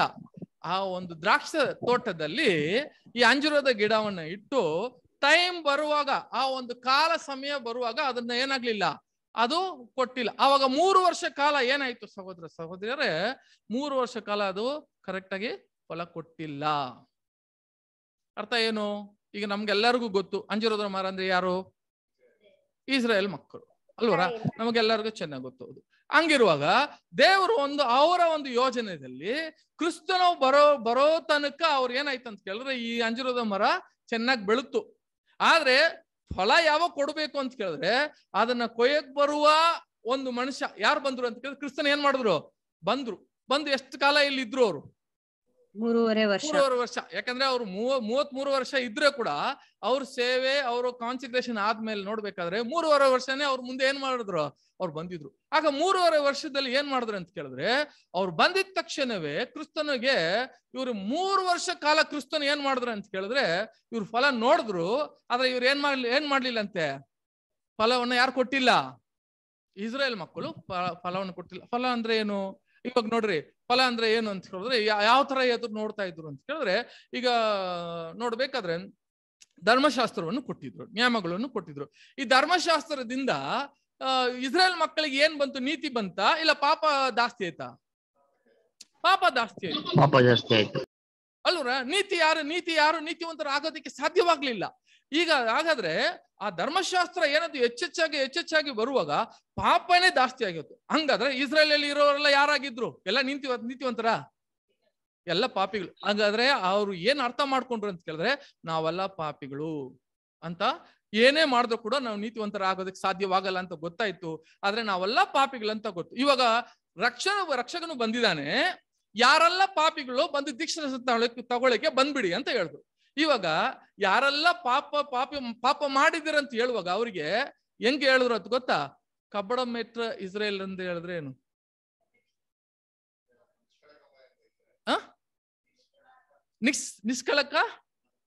ನಿಷ್ಕಳಕವಾದಂತ ಇಸ್ರೇಲರು ಅಂತ ಹೇಳೋ ಅರ್ಥ ಏನ್ ಗೊತ್ತಾ? ಇರೋದನ್ನ ಹಂಗೆ ಹೇಳ್ಬೇಕು. ಈಗ ಆ ಒಂದು ಧರ್ಮಶಾಸ್ತ್ರದಿಂದ ಎಲ್ಲರೂ ಏನಾಗಿದ್ರು ಪಾಪ. ಇವಾಗ ಏನಾದ್ರು ಅವ್ರಿಗೆ ರಕ್ಷಕನು ಬೇಕಾಗಿತ್ತು, ಒಂದು ರಕ್ಷಣೆ ಬೇಕಾಗಿತ್ತು. ಕ್ರಿಸ್ತನು ಬಂದ್ರು, ಆದ್ರೆ ಆ ದೀಕ್ಷೆಯನ್ನು ತಗೊಳ್ಳೋಕೆ ಕೆಲವರು ಏನ್ ಮಾಡ್ಲಿಲ್ಲ ಅಂತ ಕೇಳಿದ್ರೆ, ಅಲ್ಲಿ ನೋಡಿ ನಾವು ನೀತಿವಂತರು ಅಂತ ತೋರ್ಸ್ಕೊಳ್ಳೋದಕ್ಕೆ ಎಷ್ಟೋ ಪ್ರಯತ್ನ ಪಡಿ ಆ 3 ವರ್ಷ ಕಾಲ ಅವರಿಗೆ ಎಲ್ಲರಿಗೂ ಬ್ಯಾಪ್ಟಿಸಮ್ ಕೊಟ್ರು. ಯಾರೆಲ್ಲ ಬಂದ್ರು ಅವರೆಲ್ಲ. ಆದ್ರೆ ಯಾರ ಧರ್ಮಶಾಸ್ತ್ರದಲ್ಲಿರುವ ಒಂದು ದೊಡ್ಡ ಪೋಸ್ಟ್ ಅಲ್ಲಿ ಇರೋರು ಯಾರು ಮುಂದೆ ಬರ್ಲಿಲ್ಲ, ಕಪ್ಪಟ್ಟಿಗಳಾಗಿದ್ರು ಅಂತ ನಾವು ನೋಡ್ತೀವಿ. ಆ ಕೂಡ 3 ವರ್ಷ ಕಾಲ ಟ್ರೈ ಮಾಡಿದ್ರು, ಎಷ್ಟೋ ಪ್ರಯತ್ನ ಪಡೆದ್ರು. ದೇವರ ಒಂದು ಯೋಚನೆ. ಇವಾಗ ಹೇಳಿದ್ರು, ಅಲ್ಲಿ ಏನ್ ಹೇಳ್ತಾರೆ ಯಜಮಾನು, 3 ವರ್ಷ ಕಾಲ ನೋಡ್ದೆ, ನೀನು ಹೋಗಿ ಕೂಡ ಇವ್ರು ಫಲ ಕೊಟ್ಟಿಲ್ಲ, ಇವಾಗ ಏನ್ ಮಾಡೋದನ್ನ ಕತ್ತರ್ಸು ಅಂತ ಹೇಳಿದ್ರು. ಆದ್ರೆ ಕೂಡ ಇವಾಗ ನೋಡಿ, ಆ ಸೇವಕ, ಆ ಕೆಲಸ ಮಾಡೋರು ಯಾರ, ಅವರು ಕೆಲಸ ಮಾಡೋರು ತೋಟದಲ್ಲಿ ಕ್ರಿಸ್ತನು. ಇವಾಗ ಅವ್ರಿಗೆ ಒಂದು ಪವರ್ ಏನಂತ ಏನ್ ಗೊತ್ತಾ? ಆ ದೇವರ ಯೋಚನೆಯಲ್ಲಿ ನಾನು ಇಷ್ಟೇ ಅಂತ ಹೇಳುವಾಗ ಅದನ್ನ ರಿಕ್ವೆಸ್ಟ್ ಮಾಡಿ ಎಕ್ಸ್ಟೆಂಡ್ ಮಾಡೋದಕ್ಕೆ, ಎಕ್ಸ್ಟೆಂಡ್ ಅಂದ್ರೆ ಇನ್ನ ಸ್ವಲ್ಪ ಕಾಲವನ್ನ ಏನ್ ಮಾಡೋದಕ್ಕೆ, ಕೇಳ್ಕೊಳ್ಳೋದಕ್ಕೆ ಯಾರಿಗೆ ಇತ್ತು ಅಂತ ಕೇಳಿದ್ರೆ ಆ ಸೇವಕರು ಆ ಮಾಡುವ ಕೆಲಸವ್ರಿಗೆ ಹೇಳಿದ್ರು, ಅಯ್ಯ ಇನ್ನ 1 ವರ್ಷ ಕಾಲ ನಮ್ಗೆ ಟೈಮ್ ಕೊಡಿ, ನಾನು ಹೆಂಗಾದ್ರೆ ಇದಕ್ಕೆ ನೀರ್ ಹಾಕಿ ಗೊಬ್ಬರ ಹಾಕಿ ಇದನ್ನ ಹಾಕಿ ನಾನು ಏನ್ ಮಾಡ್ತೀನಿ ಅಂತ ಕೇಳಿದ್ರೆ ಇದು ಹೆಂಗಾದ್ರೆ ಫಲ ಕೊಡಕ್ಕೆ ನಾನು ಪ್ರಯತ್ನ ಪಡ್ತೀನಿ ಅಂತ ಹೇಳಿ ಕ್ರಿಸ್ತನು 1 ವರ್ಷ ಕಾಲ ಏನ್ ಮಾಡಿದ್ರಂತೆ. ಹಂಗಾದ್ರೆ ಒಂದು ಅರ್ಥ ಮಾಡ್ಕೊಬೇಕು, ತಂದೆ ಆದ್ರೆ ಅವರು ಏನೇ ಒಂದು ಕಾಲ ನಿರ್ಣಯಿಸಿ ಬಿಟ್ಟಿದ್ರು ಕೂಡ ಕ್ರಿಸ್ತನ ರಿಕ್ವೆಸ್ಟ್ ಅಲ್ಲಿ, ಕ್ರಿಸ್ತನ ಒಂದು ಕೃಪದಲ್ಲಿ ನಿಮ್ಗೆ ಇನ್ನ ಕಾಲ ಏನಾಗುತ್ತೆ, ಎಕ್ಸ್ಟೆಂಡ್ ಆಗ್ತದೆ ರಿಕ್ವೆಸ್ಟ್ ಮಾಡೋದ್ರಿಂದ. ಸರಿ, ಆಗ ಏನ್ ಮಾಡಿದ್ರು ಅಂತ ಕೇಳಿದ್ರೆ 3 ವರ್ಷ ಕಾಲ ಮುಗೀತು. ಮತ್ತೆ ಏನ್ ಮಾಡಿದ್ರು, 3 ವರ್ಷ ಕಾಲ ಆದ್ಮೇಲೆ ಕೂಡ 1 ವರ್ಷ ಇಲ್ಲ 6 ತಿಂಗಳು. ಯಾಕಂದ್ರೆ 3 ವಾರದಲ್ಲಿ ಏನಾಯ್ತು, ಕ್ರಿಸ್ತನನ್ನ ಸಾಯಿಸ್ಬಿಟ್ರಲ್ಲ. ಇನ್ನ 6 ತಿಂಗಳು ಏನ್ ಮಾಡ್ಬಿಟ್ರು ಗೊತ್ತಾ? ಡೈರೆಕ್ಟ್ ಆಗಿ ಹೊರಗಡೆ ಬಂದು ಇವಾಗ ಎಲ್ಲ ಯಾವ ತರ ಹೇಳಿದೆ ಅಂತ ಕೇಳಿದ್ರೆ, ಡೈರೆಕ್ಟ್ ಆಗಿ ಹೊರಗಡೆ ಬಂದು ಅವ್ರನ್ನ ನೀವೇ ಅಂತ ಹೇಳಿ, ಇಸ್ರೇಲ್ ಮಕ್ಕಳೇ ಅಂತ ಹೇಳಿ ಅವರಿಗೆ ಬೈಯಕ್ಕೂ ಕೂಡ ಸ್ಟಾರ್ಟ್ ಮಾಡ್ಬಿಟ್ಟಿದ್ರು. ಒಂದು ಸಮಯ ಕೂಡ ಅಲ್ಲಿ ಮಾತಾಡ್ತಾ ಇದ್ರು. ಯಾವ ಸಮಯಗಳು ಅಂತ ಕೇಳಿದ್ರೆ ಕ್ಲೀನ್ ಆಗಿ ಹೇಳ್ತಾರೆ ನೋಡು, ಒಬ್ಬನಿಗೆ 2 ಮಗನಿದ್ದ ಅಂತ ಸಮಯ ಸ್ಟಾರ್ಟ್ ಮಾಡ್ತಾರೆ ಅಲ್ವರ. ಆವಾಗ ಒಬ್ಬನು ಓದೋದು ಬೇಡ, ಏನ್ ಹೇಳ್ತಾನೆ ಕೇಳಿದ್ರೆ ಎಲ್ಲ ಇದರಲ್ಲೇ ಬಂದ್ಬಿಡ್ತದೆ. ಒಬ್ಬನಿಗೆ 2 ಮಗನಿದ್ದ, ಒಬ್ಬ ತಂದೆಗೆ 2 ಮಗನಿದ್ದ, ಒಂದು ದೊಡ್ಡವನು, ಇನ್ನೊವನು ಚಿಕ್ಕವನು.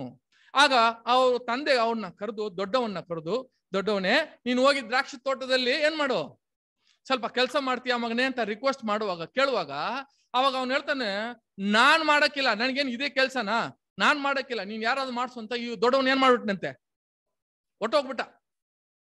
ಆಗ ಮತ್ತೆ ಚಿಕ್ಕವನ್ನ ಕರೆದು ಚಿಕ್ಕವನೇ ನೀನು ಒಂದು ಕೆಲಸ ಮಾಡ್ರ, ನೀನ್ ದ್ರಾಕ್ಷಿ ತೋಟದಲ್ಲಿ ನೀನ್ ಸ್ವಲ್ಪ ಕೆಲಸ ಮಾಡಪ್ಪ ಅಂತ ಹೇಳುವಾಗ ಚಿಕ್ಕವನ ತಂದೆ ನಾನ್ ಮಾಡ್ತೀನಪ್ಪ, ನಾನ್ ಮಾಡ್ತೀನಿ, ನಾನಿದ್ದೀನಿ ನಿನಗೆ ಅಂತ ಹೇಳಿ ಈ ಚಿಕ್ಕವನ್ ಏನ್ ಮಾಡ್ತಾನೆ, ಹೋಗಿ ಮಾಡ್ಲಿಲ್ಲ. ಇವಾಗ ಈ ಸಾಮ್ಯನ ಅವ್ರು ಯಾರ ಮುಂದೆ ಹೇಳ್ತಾವ್ರೆ ಗೊತ್ತಾ? ಡೈರೆಕ್ಟ್ ಆಗಿ ಹೇಳ್ತಾವ್ರೆ.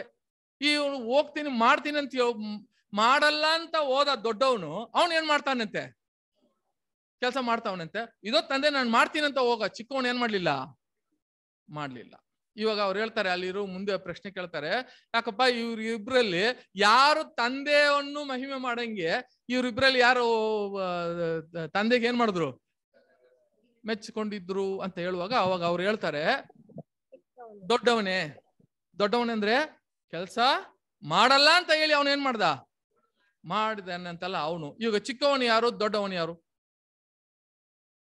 ಚಿಕ್ಕವನು ಯಾರು, ದೊಡ್ಡವನು ಯಾರು? ನಮಗ್ ಚೆನ್ನಾಗಿ ಗೊತ್ತು. ಈ 2 ಮಗ ಯಾರು ಆ ತಂದೆಗೆ? ಒಂದು ಇಸ್ರಾಯೇಲರು, ಇನ್ನೊಬ್ಬ ಈಗ ದೊಡ್ಡವನು ಯಾರು, ಚಿಕ್ಕವನು ಯಾರು? ದೇವರಿಗೆ ಚೊಚ್ಚಲ ಮಗ ಅಂತ ಹೇಳೋದು. ದೇವನಿಗೆ ಚೊಚ್ಚಲ ಮಗ ಯಾರು ಇದರಲ್ಲಿ? ಇಸ್ರೇಲ ನಾವಾ ಇಸ್ರೇಲ ನಾವಾ? ಇಸ್ರೇಲರ. ಅಲ್ಲಿ ನೋಡಿ ಹೇಳ್ತಾರೆ, ಇವಾಗ ಹೇಳ್ತಾರೆ ಹಂಗಾದ್ರೆ ಅವ್ರು ಹೇಳುವ ವಾಕ್ಯ ಅಂತ ಕೇಳಿದ್ರೆ ಏನ್ ಹೇಳ್ತಾರೆ ಅಂತ ಕೇಳಿದ್ರೆ, ಆ ದೊಡ್ಡವನೇ ಆ ತಂದೆ ಚಿತ್ತವನ್ನು ಮಾಡವನು ಅಂತ ಹೇಳುವಾಗ ಸಹೋದರ ಸಹೋದರಿಯರೇ, ಆಗ ಕ್ರಿಸ್ತನ್ ಹೇಳ್ತಾರೆ, ಹಾಗಾದ್ರೆ ಇಸ್ರೇಲರೇ ನೀವು ಬರಲ್ಲ ದೇವರ ರಾಜ್ಯಕ್ಕೆ ಅಂತ ಹೇಳ್ತಾರೆ. ಹಂಗಾದ್ರೆ ಚಿಕ್ಕವನು ಯಾರಂತೆ? ಇಸ್ರೇಲರೇ. ಇವಾಗ ಹೇಳ್ಬಿಟ್ರು. ಅವಾಗ ಅದು ಓದೋಣ ಸಿಸ್ಟರ್, 21ನೇ ಅಧ್ಯಾಯ 41, 42, 43. ಅದರಲ್ಲಿ ಮತ್ತೆಯ 21ನೇ ಅಧ್ಯಾಯ 41, 42, 43. ಅವರು ಆತನಿಗೆ, ಆ ಕೆಡುಕರನ್ನು ಕ್ರೂರವಾಗಿ ಸಂಹರಿಸಿ ಕಾಲಕಾಲಕ್ಕೆ ಹಣ್ಣುಗಳನ್ನು ತನಗೆ ಸಲ್ಲಿಸುವಂತ ಬೇರೆ ಒಕ್ಕಲಿಗರಿಗೆ ತನ್ನ ತೋಟವನ್ನು ವಾರಕ್ಕೆ ಕೊಡುವನು ಎಂದು ಹೇಳಿದರು. 21ನೇ ಅಧ್ಯಾಯ ಸಾರಿ, ಅದು ಇದು ಅಲ್ಲ, ಅದು ಮುಂಚೆ ಇರುವ. ಆದರೆ ನಿಮಗೆ ಹೇಗೆ ತೋರುತ್ತದೆ, ಒಬ್ಬ ಮನುಷ್ಯನಿಗೆ 2 ಮಕ್ಕಳಿದ್ದರು. ಅವನು ಮೊದಲನೆಯವನ ಬಳಿಗೆ ಬಂದು, ಮಗನೇ ಹೋಗಿ ಈ ದ್ರಾಕ್ಷಿ ತೋಟದಲ್ಲಿ ಕೆಲಸ ಮಾಡು ಅಂದಾಗ ಅವನು, ನಾನು ಹೋಗುವುದಿಲ್ಲವೆಂದು ಹೇಳಿದ್ದಾಗ್ಯೂ ತರುವಾಯ ಪಶ್ಚಾತ್ತಾಪ ಪಟ್ಟು ತೋಟಕ್ಕೆ ಹೋದನು. ಆಮೇಲೆ 2ನೇಯವನ ಬಳಿಗೆ ಬಂದು ಅದೇ ಮಾತನ್ನು ಹೇಳಿದಾಗ ಅವನು, ಹೋಗುತ್ತೇನಪ್ಪ ಅಂದಾಗ್ಯೂ ಹೋಗಲೇ ಇಲ್ಲ. ಅವರಿಬ್ಬರಲ್ಲಿ ತಂದೆಯ ಚಿತ್ತದಂತೆ ನಡೆದವರು ಯಾರು ಎಂದು ಕೇಳಿದ್ದಕ್ಕೆ ಅವರು, ಮೊದಲನೆಯವನೇ ಅಂದರು. ಆಗ ಯೇಸು ಅವರಿಗೆ, ಭ್ರಷ್ಟರು ಸುಳ್ಳೆಯರು ನಿಮಗಿಂತ ಮೊದಲು ದೇವರ ರಾಜ್ಯವನ್ನು ಸೇರುವರು ಎಂದು ನಿಮಗೆ ಸತ್ಯವಾಗಿ ಹೇಳುತ್ತೇನೆ. ಹೇಳ್ಬಿಟ್ರು ಸಾಕು. ಏನ್ ಹೇಳಿದ್ರು, ಯಾರು ಹೋಗ್ಬಿಡ್ತಾರಂತೆ ದೇವರ ರಾಜ್ಯಕ್ಕೆ, ನೀನು ಹೋಗಲ್ಲ ಅಂತ ಹೇಳ್ಬಿಟ್ರು. ಹಂಗಾದ್ರೆ ಚಿಕ್ಕವನು ಯಾರು ಅಂತ ಕೇಳಿದ್ರೆ, ಇಲ್ಲಿ ಯಾರು? ಇಸ್ರೇಲರು. ಹಂಗಾದ್ರೆ ದೊಡ್ಡವರು ಯಾರು? ನಾವಾ? ಸರಿ, ಇದನ್ನ ನೋಡೋಣ, ಹಿಂಗೆ ನಾವಾ ಅದು ದೊಡ್ಡವರು ಅಂತ ಮತ್ತೆ ನೋಡೋಣ. ಸಹೋದರ ಈಗ ಏನ್ ಹೇಳ್ತಾರೆ, ಇವಾಗ ಆ ಸಾಮ್ಯಕ್ಕೆ ಬಂದ್ಬಿಡೋಣ. ಆ ಸಾಮ್ಯ ಏನಂತ ಕೇಳಿದ್ರೆ, ಅವ್ರು ಅಂಜೂರದ ಮರ ಬಂದು ಏನ್ ಹೇಳಿದ್ರು, ಇವಾಗ ಅದನ್ನ ಏನಾಗುತ್ತೆ, ಒಣಗ್ ಹೋಗುತ್ತೆ ಅಂತ ಹೇಳಿದ್ರ. ಆ ಒಣಗ್ ಹೋಗೋದಂತ ಏನ್ ಅರ್ಥ ಅಂತ ಕೇಳಿದ್ರೆ, ಅದರಲ್ಲೇ 21ನೇ ಅಧ್ಯಾಯ 43ನೇ ವಾಕ್ಯ. ಆದುದರಿಂದ ದೇವರ ರಾಜ್ಯವು ನಿಮ್ಮಿಂದ ತೆಗೆಯಲ್ಪಟ್ಟು ಅದರ ಫಲಗಳನ್ನು ಕೊಡುವ ಜನಕ್ಕೆ ಕೊಡಲಾಗುವುದು. ಏನಾಯ್ತು, ಈಗ ಈ ಫಲ ನೋಡಿದ್ರು, ಅಂಜೂರದ ಮರ ಏನ್ ಮಾಡ್ಲಿಲ್ಲ, ಫಲ ಕೊಟ್ಟಿಲ್ಲ.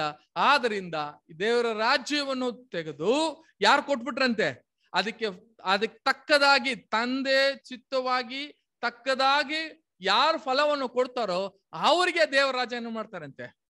ದೇವರ ರಾಜ್ಯ ಅಂದ್ರೆ ಏನು? ಮನುಷ್ಯಂತಿ, ನೀತಿ, ಸಮಾಧಾನವು. ದೇವರ ರಾಜ್ಯ ಅಂದ್ರೆ ಏನು ಅಂತ ಕೇಳಿದ್ರೆ, ದೇವರ ರಾಜ್ಯಾಂಗ, ದೇವರ ರಾಜ್ಯ ಅಂದ್ರೆ ಏನು ಅಂತ ಕೇಳಿದ್ರೆ, ನಾವು ಅದನ್ನ ಬೇರೆ ತರ ಅರ್ಥ ಮಾಡ್ಕೊಂತೀವಿ. ದೇವರ ರಾಜ್ಯ ಅಂತ ಹೇಳಿದ್ರೆ ಏನಂತ ಕೇಳಿದ್ರೆ, ಅವರ ಒಂದು ಕ್ಯಾಬಿನೆಟ್ ಅಂದ್ರೆ, ಕ್ಯಾಬಿನೆಟ್ ಅಂದ್ರೆ ಆಳ್ವಿಕೆ ಮಾಡುವ ಗುಂಪು ಅಂತ ಕೇಳಿದ್ರೆ ಕ್ಯಾಬಿನೆಟ್, ಅದೇ ದೇವರ ರಾಜ್ಯ. ಈಗ ಆ ಒಂದು ರಕ್ಷಣೆ ಮೊದಲು ಯಾರ ಹತ್ರ ಇತ್ತು ಅಂತ ಕೇಳಿದ್ರೆ ಇಸ್ರೇಲ್ಗೆ ಇತ್ತು. ಇವಾಗ ತೆಗೆದು ಏನ್ ಹೇಳ್ತಾರೆ, ಅದಕ್ಕೆ ತಕ್ಕದಾಗಿ ಯಾರು ಫಲ ಕೊಡ್ತಾರೋ ಅದಕ್ಕೆ ಏನ್ ಮಾಡ್ತೀನಿ, ಕೊಟ್ಬಿಡ್ತೀನಿ ಅಂತ ಹೇಳ್ತಾರೆ. ಸಹೋದರ ಸಹೋದರಿಯರೇ, ನೋಡ್ಬೇಕಾದ್ರೆ ಆ ರಾಜ್ಯ ಇವಾಗ ತೆಗೆದು ಯಾರ ಕೈಯಲ್ಲಿ ಕೊಟ್ಬಿಟ್ರು ಅಂತ ಕೇಳಿದ್ರೆ, ಅಂಜೂರದ ಮರ ಅಲ್ಲಿ ಫಲ ಕೊಟ್ಟಿಲ್ಲ, ಅದು ತೆಗೆದು ಬಿಟ್ರು ಅಲ್ವರ. ಇನ್ನ ಮುಂದೆ ಬರುವ ಕಾಲದಲ್ಲಿ ಅಪ್ಕಮಿಂಗ್ ಅಂತ ಕೇಳಿದ್ರೆ, ಅಪ್ಕಮಿಂಗ್ ಬರುವಂತ ಕಾಲದಲ್ಲಿ ಇವಾಗ ಹೇಳ್ತಾರೆ, ಇನ್ನ ನಾನೇ ದ್ರಾಕ್ಷಿ ಬಳ್ಳಿ, ನೀವೆಲ್ಲ ಯಾರು? ನೀವೆಲ್ಲ ಕೊಂಬುಗಳು. ಆ ತಂದೆ ನೀವು ಹಣ್ಣನ್ನು ಕೊಟ್ಟಿಲ್ಲ ಅಂದ್ರೆ ಏನ್ ಮಾಡ್ತೀನಿ ಅಂತ ಹೇಳ್ಬಿಟ್ರು, ಕಡ್ದಾಕ್ತಾರೆ ಅಂತ ಹೇಳಿ. ಈಗ ಏನಂತ ಕೇಳಿದ್ರೆ ಇದು ಮುಂದೆ. ಇವಾಗ ಅವ್ರ ಹತ್ರ ಏನ್ ಮಾಡ್ಲಿಲ್ಲ ಅಂತ ಕೇಳಿದ್ರೆ, ಇವಾಗ ನೋಡ್ಬೇಕು ಆ ಸಮಯದಲ್ಲಿ ಯಾರ ಹತ್ರ ಫಲ ಕೇಳಿಲ್ಲ, ಯಾರ ಹತ್ರ ಹಣ್ಣು ಕೇಳಿಲ್ಲ ಅಂತ ಕೇಳಿದ್ರೆ, ದ್ರಾಕ್ಷ ತೋಟದಲ್ಲಿ ಏನ್ ಮಾಡ್ಲಿಲ್ಲ, ಹಣ್ಣನ್ನು ಕೇಳಿಲ್ಲ. ಸರಿ, ನೋಡುವಾದ್ರೆ ಸಹೋದರ ಸಹೋದರಿ, ಇವಾಗ ಏನ್ ಅರ್ಥ ಮಾಡ್ಕೋಬೇಕು, ಕ್ರಿಸ್ತನು ಬಂದ್ರು, ಆ ಇಸ್ರೇಲ್ ಜನರಲ್ಲಿ ಅಲ್ಲಿ 3 ವರ್ಷ ಕಾಲ ಸೇವೆ ಮಾಡಿದ್ರು. ಅವಾಗ ಕೂಡ ಅವರನ್ನ ಫಲವನ್ನು ಕೊಟ್ಟಿಲ್ಲ. ಮತ್ತೆ ಇನ್ನ 1 ವರ್ಷ ಕಾಲ ಟೈಮ್ ತಗೊಂಡ್ರು. 6 ತಿಂಗಳು ಇವ್ರು ಏನ್ ಮಾಡಿದ್ರು, ಓಪನ್ ಆಗಿ ಅವ್ರನ್ನ ಎಲ್ಲ ಮಾತಾಡಿದ್ರು. ಅವಾಗ ಕೂಡ ಇವ್ರು ಏನ್ ಮಾಡ್ಲಿಲ್ಲ ಅಂತ ಕೇಳಿದ್ರೆ, 6 ತಿಂಗಳಲ್ಲಿ ಕೂಡ ಇವರು ಫಲವನ್ನು ಕೊಟ್ಟಿಲ್ಲ. ಇನ್ನ ಮುಂದೆ 6 ತಿಂಗಳು ಬಿಟ್ಟಲ್ಲ, ಆ 6 ತಿಂಗಳು ಏನಂತ ಕೇಳಿದ್ರೆ, ಶಿಷ್ಯರುಗಳಿದ್ರಲ್ಲ, ಇವಾಗ ಅವ್ರು ಹೇಳ್ತಾರೆ, ನಾನು ಹೋದ್ಮೇಲೆ ಕೂಡ ನೀವೇನ್ ಮಾಡ್ರಿ, ಹೋಗಿ ದೇವರ ರಾಜ್ಯವನ್ನ ಪ್ರಸಂಗ ಮಾಡ್ರಿ, ಆದ್ರೆ ಎಲ್ಲೂ ಮಾತ್ರ ಹೋಗ್ರಿ ಅಂತ ಕೇಳಿದ್ರೆ, ಓದನ ಒಂದು ವಾಕ್ಯ, 10ನೇ ಅಧ್ಯಾಯ, ಮತ್ತೆ 10ನೇ ಅಧ್ಯಾಯ 6ನೇ ವಾಕ್ಯ.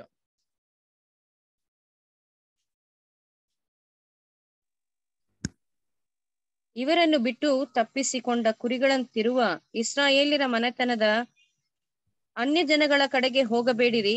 ಸಮಾರ್ಯ ಊರೊಳಗೆ ಕಾಲಿಡಬೇಡಿರಿ. ಇವರನ್ನು ಬಿಟ್ಟು ತಪ್ಪಿಸಿಕೊಂಡ ಕುರಿಗಳಂತಿರುವ ಇಸ್ರಾಯೇಲ್ಯರ ಮನೆತನದವರ ಬಳಿಗೆ ಹೋಗಿರಿ.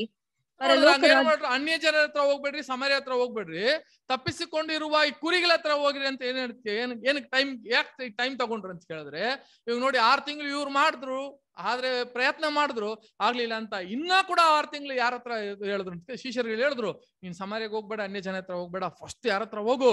6 ತಿಂಗಳು ಕಾಲ ಇವರಿಗೆ ಏನ್ ಮಾಡಿತ್ತು ಅಂತ ಕೇಳಿದ್ರೆ, ಅವ್ರು ಪ್ರಯತ್ನ ಪಟ್ರು, 4 ವರ್ಷ ಕಾಲ ಪ್ರಯತ್ನ ಪಟ್ರು, ಇವಾಗ ಏನಾಗ್ಲಿಲ್ಲ, ಸರಿಯಾದ ಫಲ ಕೊಟ್ಟಿಲ್ಲ. ನಮಗೆಲ್ಲ ಏನಾಯ್ತು, 70 AD-ಯಲ್ಲಿ ಏನಾಯ್ತು ಕಂಪ್ಲೀಟು, ಅದು ಆ ಒಂದು ಅಂಜೂರದ ಮರ ಏನಾಯ್ತು ಅಂತ ಕೇಳಿದ್ರೆ ಒಣಗೋಗಿರೋದು, ಫುಲ್ ಒಣಗೋಗಿರೋದು ನಮ್ಗೂ ಅರ್ಥ ಆಯ್ತು.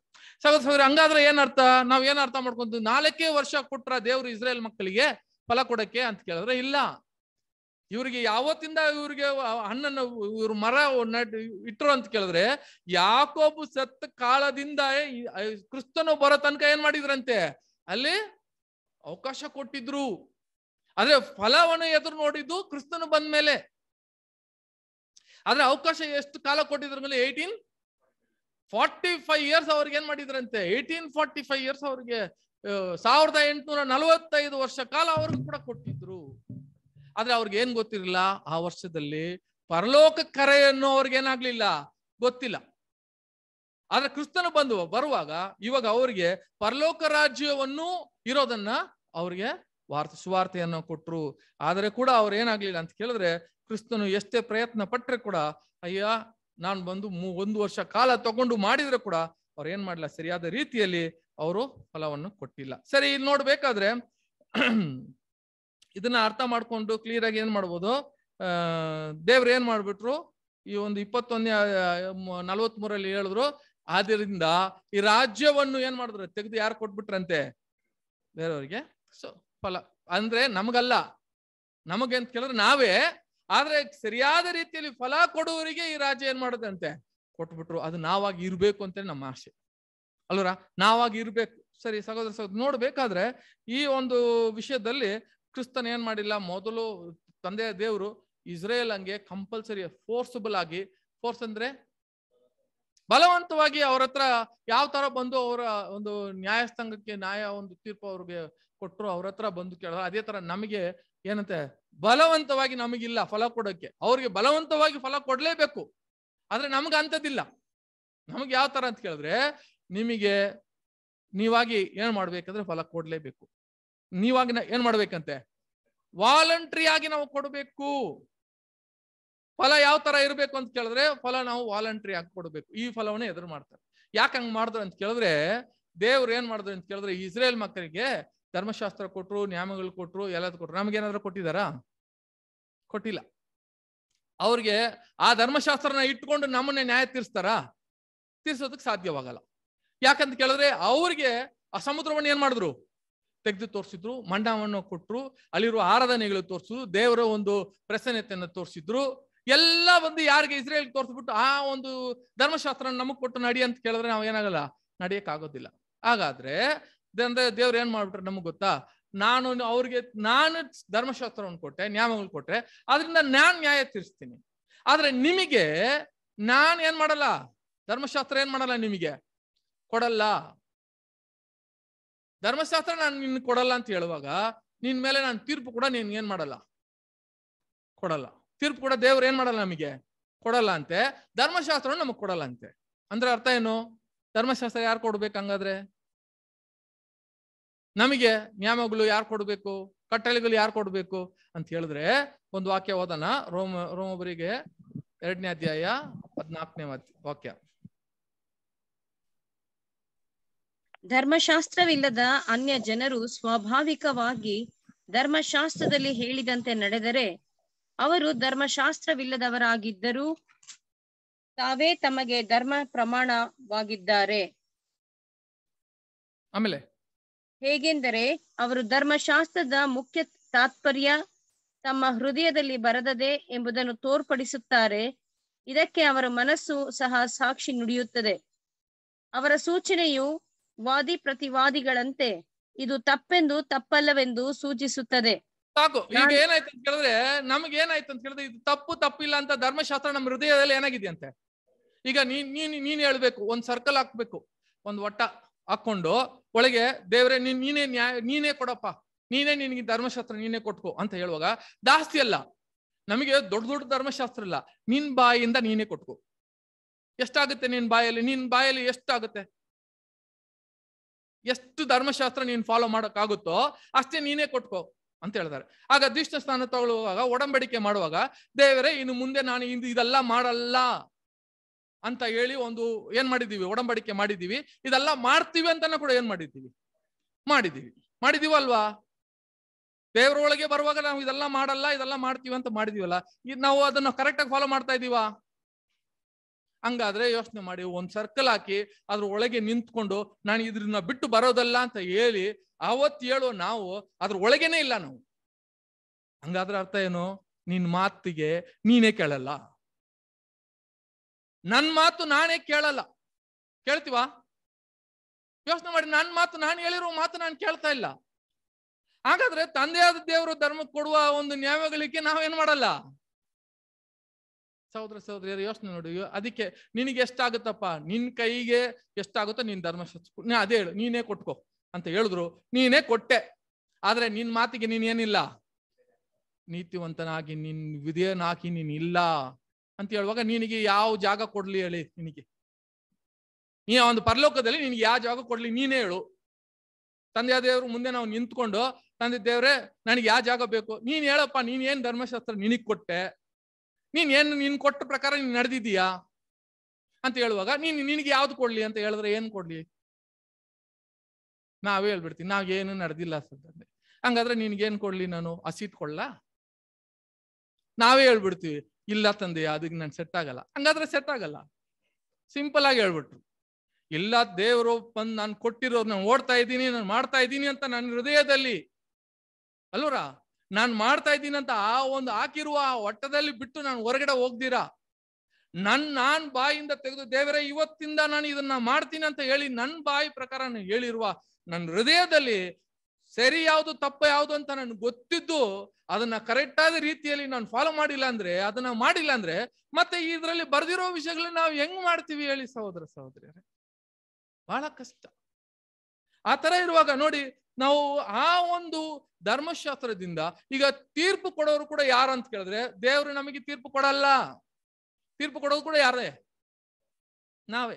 ಇವಾಗ ನಾವೆಲ್ಲ ಇದ್ದೀವಿ, ಎಷ್ಟು ಜನ ನಾವು ಆ ಒಂದು ಸಭೆಗೆ ಸೇರ್ತೀವಿ?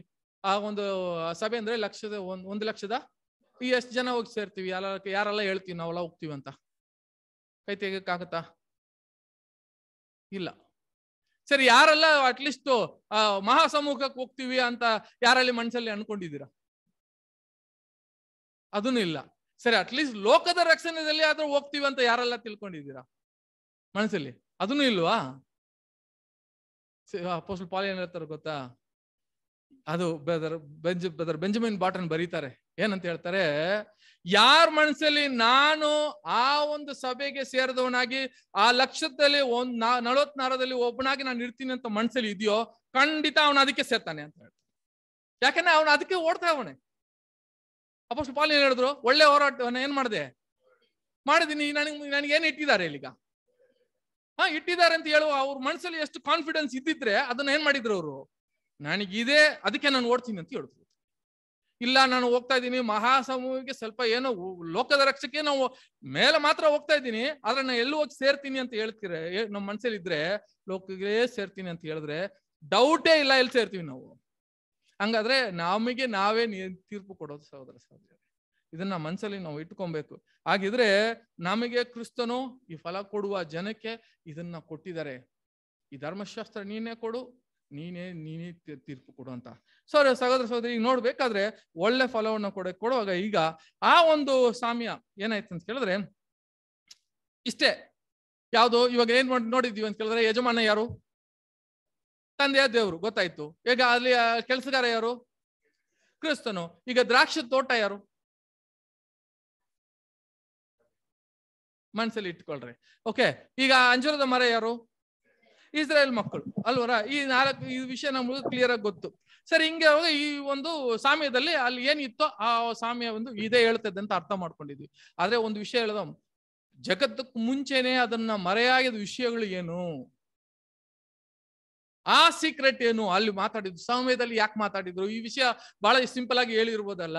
ಜಗತ್ತಕ್ಕೆ ಮುಂಚೆನೆ ಈ ಮರೆಯಾದಿರುವ ಕಾರ್ಯಗಳು ಇದರೊಳಗೆ ಏನಿತ್ತು, ರಾಜ್ಯ ಕಾರ್ಯಗಳು ಏನಿತ್ತು ಅಂತ ಕೇಳಿದ್ರೆ, ಒಂದು ಕ್ವಶನ್ ಸೀಕ್ರೆಟ್ ಏನಂತ ಕೇಳಿದ್ರೆ, ಫಸ್ಟ್ ಆಫ್ ಆಲ್ ಒಂದು ಮನುಷ್ಯ ಅಂತ ಹೇಳಿದ್ರೆ, ಒಂದು ಮನುಷ್ಯ ಯಜಮಾನನ್ ಯಾರು? ತಂದೆಯ ದೇವರು. ಆ ಯಜಮಾನಿಗೆ ತನಗೆ ಒಂದು ದ್ರಾಕ್ಷಿ ತೋಟ ಇತ್ತಂತ ಹೇಳಿದ್ರೆ ಏನರ್ಥ ಗೊತ್ತಾ? ಆ ದ್ರಾಕ್ಷಿ ತೋಟ ಯಾರಿಗೆ ಸ್ವಂತ ಅಂತೆ? ತಂದೆಯ ದೇವರಿಗೆ ಸ್ವಂತ. ಆ ದ್ರಾಕ್ಷಿ ತೋಟ ಯಾರು ಅಂತ ಕೇಳುವಾಗ ಇಮಿಡಿಯೇಟ್ ಆಗಿ ನಾವೇನ್ ಹೇಳ್ತೀವಿ? ಯಾರಂತೆ? ಯೇಸು ಕ್ರಿಸ್ತ. ಸಭೆಯ ದ್ರಾಕ್ಷ ಬಳ್ಳಿ, ದ್ರಾಕ್ಷಿ ತೋಟ ಯಾರು? ಇಸ್ರಾಯೇಲ್ ರೀ. ಇಸ್ರಾಯೇಲ್ ನಾವ? ಸಭೆ ನಾವು. ತಂದೆ ಇವಾಗ ನೋಡ್ಬೇಕಾದ್ರೆ ಅಲ್ಲಿ ಆ ಸಮಯದಲ್ಲಿ ನೋಡಿದೀವ, ಫಸ್ಟ್ ನಾವು ಬಂದಿವಾ ಇಲ್ಲ ಇಸ್ರಾಯೇಲ್ ಮಕ್ಕಳು ಬಂದ್ರ? ಇಸ್ರಾಯೇಲ್ ಮಕ್ಕಳು ಬಂದ್ರು. ಆದ್ರೆ ಅದ ಹೆಂಗೆ ದ್ರಾಕ್ಷಿ ತೋಟದಲ್ಲಿ ಒಂದು ಅಂಜೂರದ ಮರ ಹೆಂಗ್ ಬಂತ? ಹಂಗಾದ್ರೆ ನೋಡಿ, ದ್ರಾಕ್ಷಿ ತೋಟ ಯಾರು? ಕ್ರಿಸ್ತನ ಹೇಳಿದ್ರು, ಮುಂಚೆ ಅದೇ ಹೇಳಿದೆ, ನಾನು ಯಾರು? ದ್ರಾಕ್ಷಿ ತೋಟಕ್ಕೆ ನಾನು ದ್ರಾಕ್ಷಿಯ ಬಲ್ಲಿ, ನೀವಲ್ಲ ಯಾರು? ಕೊಂಬುಗಳು ಅಂತ ಹೇಳ್ಬಿಟ್ರು. ಹಂಗಾದ್ರೆ ನಾವೇ ಆ ಸಭೆಯನ್ನೇ ದ್ರಾಕ್ಷಿ ತೋಟ, ಕ್ಲಿಯರ್ ಆಗಿ ಹೇಳ್ಬಿಟ್ರು. ಈಗ ಆ ದ್ರಾಕ್ಷಿ ತೋಟದ ಸೆಂಟ್ರಲ್ಲಿ ಅಂಜೂರದ ಮರ ಬಂತು. ಫಸ್ಟ್ ದ್ರಾಕ್ಷಿ ತೋಟ ಬಂತ? ಇಲ್ಲ, ಅಂಜೂರದ ಮರ ಬಂತ ಈ ಸಾಮ್ಯದಲ್ಲಿ? ಹಂಗಾದ್ರೆ ನಾವು ಫಸ್ಟ್, ಅವ್ರು ಫಸ್ಟ್? ಅದ ಹೆಂಗೆ?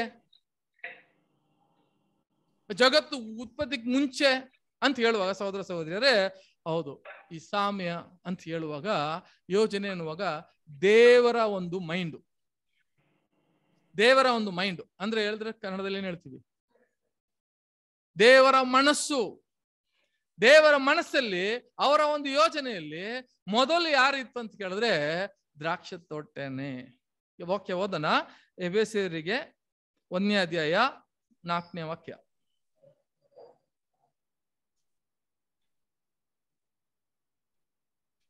ಹೇಗೆಂದರೆ ನಾವು ಪ್ರೀತಿಯಲ್ಲಿ ನಡೆದು ಆತನ ಸನ್ನಿಧಿಯಲ್ಲಿ ಪರಿಶುದ್ಧರೂ ದೋಷವಿಲ್ಲದವರೂ ಆಗಿರಬೇಕೆಂದು ನಮ್ಮನ್ನು ಜಗದುತ್ಪತ್ತಿಗೆ ಮುಂಚೆ ಕ್ರಿಸ್ತನಲ್ಲಿ ಆರಿಸಿಕೊಂಡನು.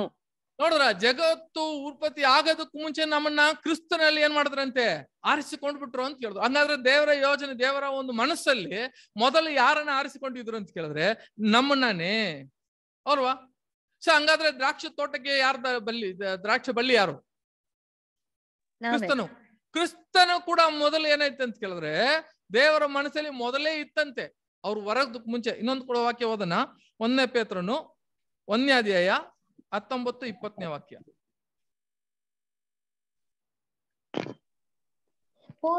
ಒಂದನೇ ಅಧ್ಯಾಯ 19-20.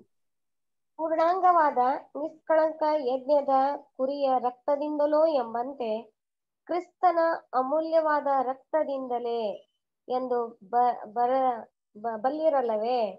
ಆತನು ಜಗದುತ್ಪತ್ತಿಗೆ ಮೊದಲೇ ಗೊತ್ತು ಮಾಡಲ್ಪಟ್ಟು ಅಂತ್ಯಕಾಲದಲ್ಲಿ ನಿಮಗಾಗಿ ಪ್ರತ್ಯಕ್ಷನಾದನು. ನೋಡಿದ್ರೆ ಹಂಗಾದ್ರೆ ಈ ದ್ರಾಕ್ಷಿ ತೋಟ, ದ್ರಾಕ್ಷಿ ಬಳ್ಳಿ, ದ್ರಾಕ್ಷಿ ಫಲ ಇವೆಲ್ಲ ಬಂದು ದೇವರ ಒಂದು ಯೋಚನೆಯಲ್ಲಿ ಮನಸ್ಸಲ್ಲಿ ಜಗತ್ತಕ್ಕೂ ಮುಂಚೆನೆ ಅವ್ರ ಮನಸ್ಸಲ್ಲಿ ಇತ್ತಂತೆ. ಆದ್ರೆ ಈ ಒಂದು ಇವರು ಒಳ್ಳೆ ಫಲ ಕೊಡ್ಬೇಕು, ಇದರಿಂದ ದೇವ್ರು ಏನಾಗ್ತಾರೆ? ತಂದೆಯ ದೇವರು ಮಹಿಮೆ ಪಡ್ತಾರೆ ಅಂತ ಮುಂಚೆನೆ ನಮ್ಗೆ ಏನಾಯ್ತು ಅಂತ ಕೇಳಿದ್ರೆ ದೇವರು ಒಂದು ಯೋಜನೆಯನ್ನ ಇಟ್ಟಿದ್ರು. ಆದ್ರಿಂದ ದೇವ್ರು ಏನ್ ಮಾಡಿದ್ರೆ ಅಂತ ಕೇಳಿದ್ರೆ ಪ್ರೀ ಡಿಸ್ಟಿನೇಟ್ ಅಂತ ಕೇಳಿದ್ರೆ ದೇವರ ಯೋಚನೆಯಲ್ಲಿ ಏನ್ ಹೇಳಿದ್ರೆ ನಮ್ಮನ್ನೆಲ್ಲ ಕೂಡ ಜಗತ್ತಕ್ಕೆ ಮುಂಚೆನೆ ಏನ್ ಮಾಡಿದ್ರಂತೆ? ಆಯ್ಕೆ ಮಾಡಿದ್ರಂತೆ. ಯಾವ ತರ ಮಾಡಿದ್ರು? ಅವರ ಸ್ವರೂಪ, ಅವರ ರೂಪಕ್ಕೆ, ಕ್ರಿಸ್ತನ ರೂಪಕ್ಕೆ ಏನ್ ಮಾಡ್ಬೇಕಂತೆ? ಬದಲಾವಣೆ ಆಗ್ಬೇಕು. ಓದನ, ಅದು ಕೂಡ 8ನೇ ಅಧ್ಯಾಯ, ರೋಮ ಬರೆಯೋರಿಗೆ 8ನೇ ಅಧ್ಯಾಯ 29-30. ಯಾಕೆಂದರೆ ದೇವರು ತನ್ನ ಮಗನಿಗೆ ಅನೇಕ ಮಂದಿ ಸಹೋದರರಿದ್ದು ಅವರಲ್ಲಿ ಆತನೇ ಹಿರಿಯನಾಗಿರಬೇಕೆಂದು ಉದ್ದೇಶಿಸಿ ತಾನು ಯಾರನ್ನು ತನ್ನವರೆಂದು ಮೊದಲು ತಿಳ್ಕೊಂಡನೋ ಅವರನ್ನು ತನ್ನ ಮಗನ ಸಾರೂಪ್ಯವುಳ್ಳವರಾಗುವುದಕ್ಕೆ ಮೊದಲೇ ನೇಮಿಸಿದನು. ಮತ್ತು ಯಾರನ್ನು ಮೊದಲೇ ನೇಮಿಸಿದನೋ ಅವರನ್ನು ಕರೆದನು, ಯಾರನ್ನು ಕರೆದನೋ ಅವರನ್ನು ನೀತಿವಂತರೆಂದು ನಿರ್ಣಯಿಸಿದನು, ಯಾರನ್ನು ನೀತಿವಂತರೆಂದು ನಿರ್ಣಯಿಸಿದನೋ ಅವರನ್ನು ಮಹಿಮಾ ಪದವಿಗೆ ಸೇರಿಸಿದನು. ನೋಡಿದ್ರ, ಮೊದಲೇ ಅಂತ ಹೇಳುವಾಗ ಮೊದಲೇ ಯಾರನ್ನ ಅವ್ರು ಏನ್ ಮಾಡಿದ್ರಂತೆ? ಯಾರನ್ನ ಮೊದಲೇ ನೇಮಿಸಿದನು ಅಂತ ಹೇಳಿದ್ರು.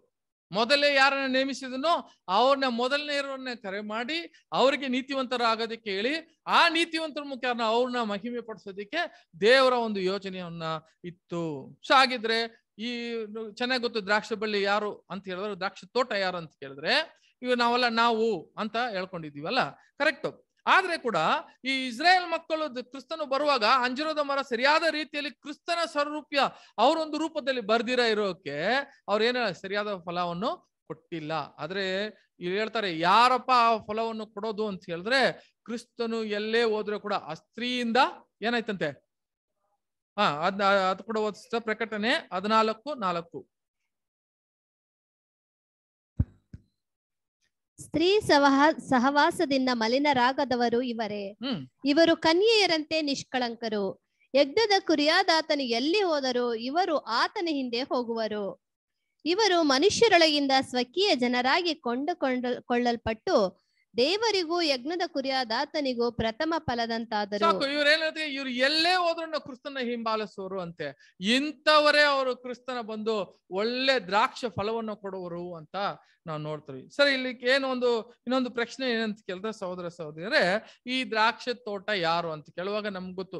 ದ್ರಾಕ್ಷಿ ತೋಟ ಯಾರು, ನಾವಾ ಅಥವಾ ಇಸ್ರೇಲರ ಅಂತ ಕೇಳಿದ್ರೆ ಯಾರು? ನಾವೇ. ಆಕ್ಚುಲಿ ನಾವಾ ಅಂತ ಕೇಳಿದ್ರೆ ಇಲ್ಲ,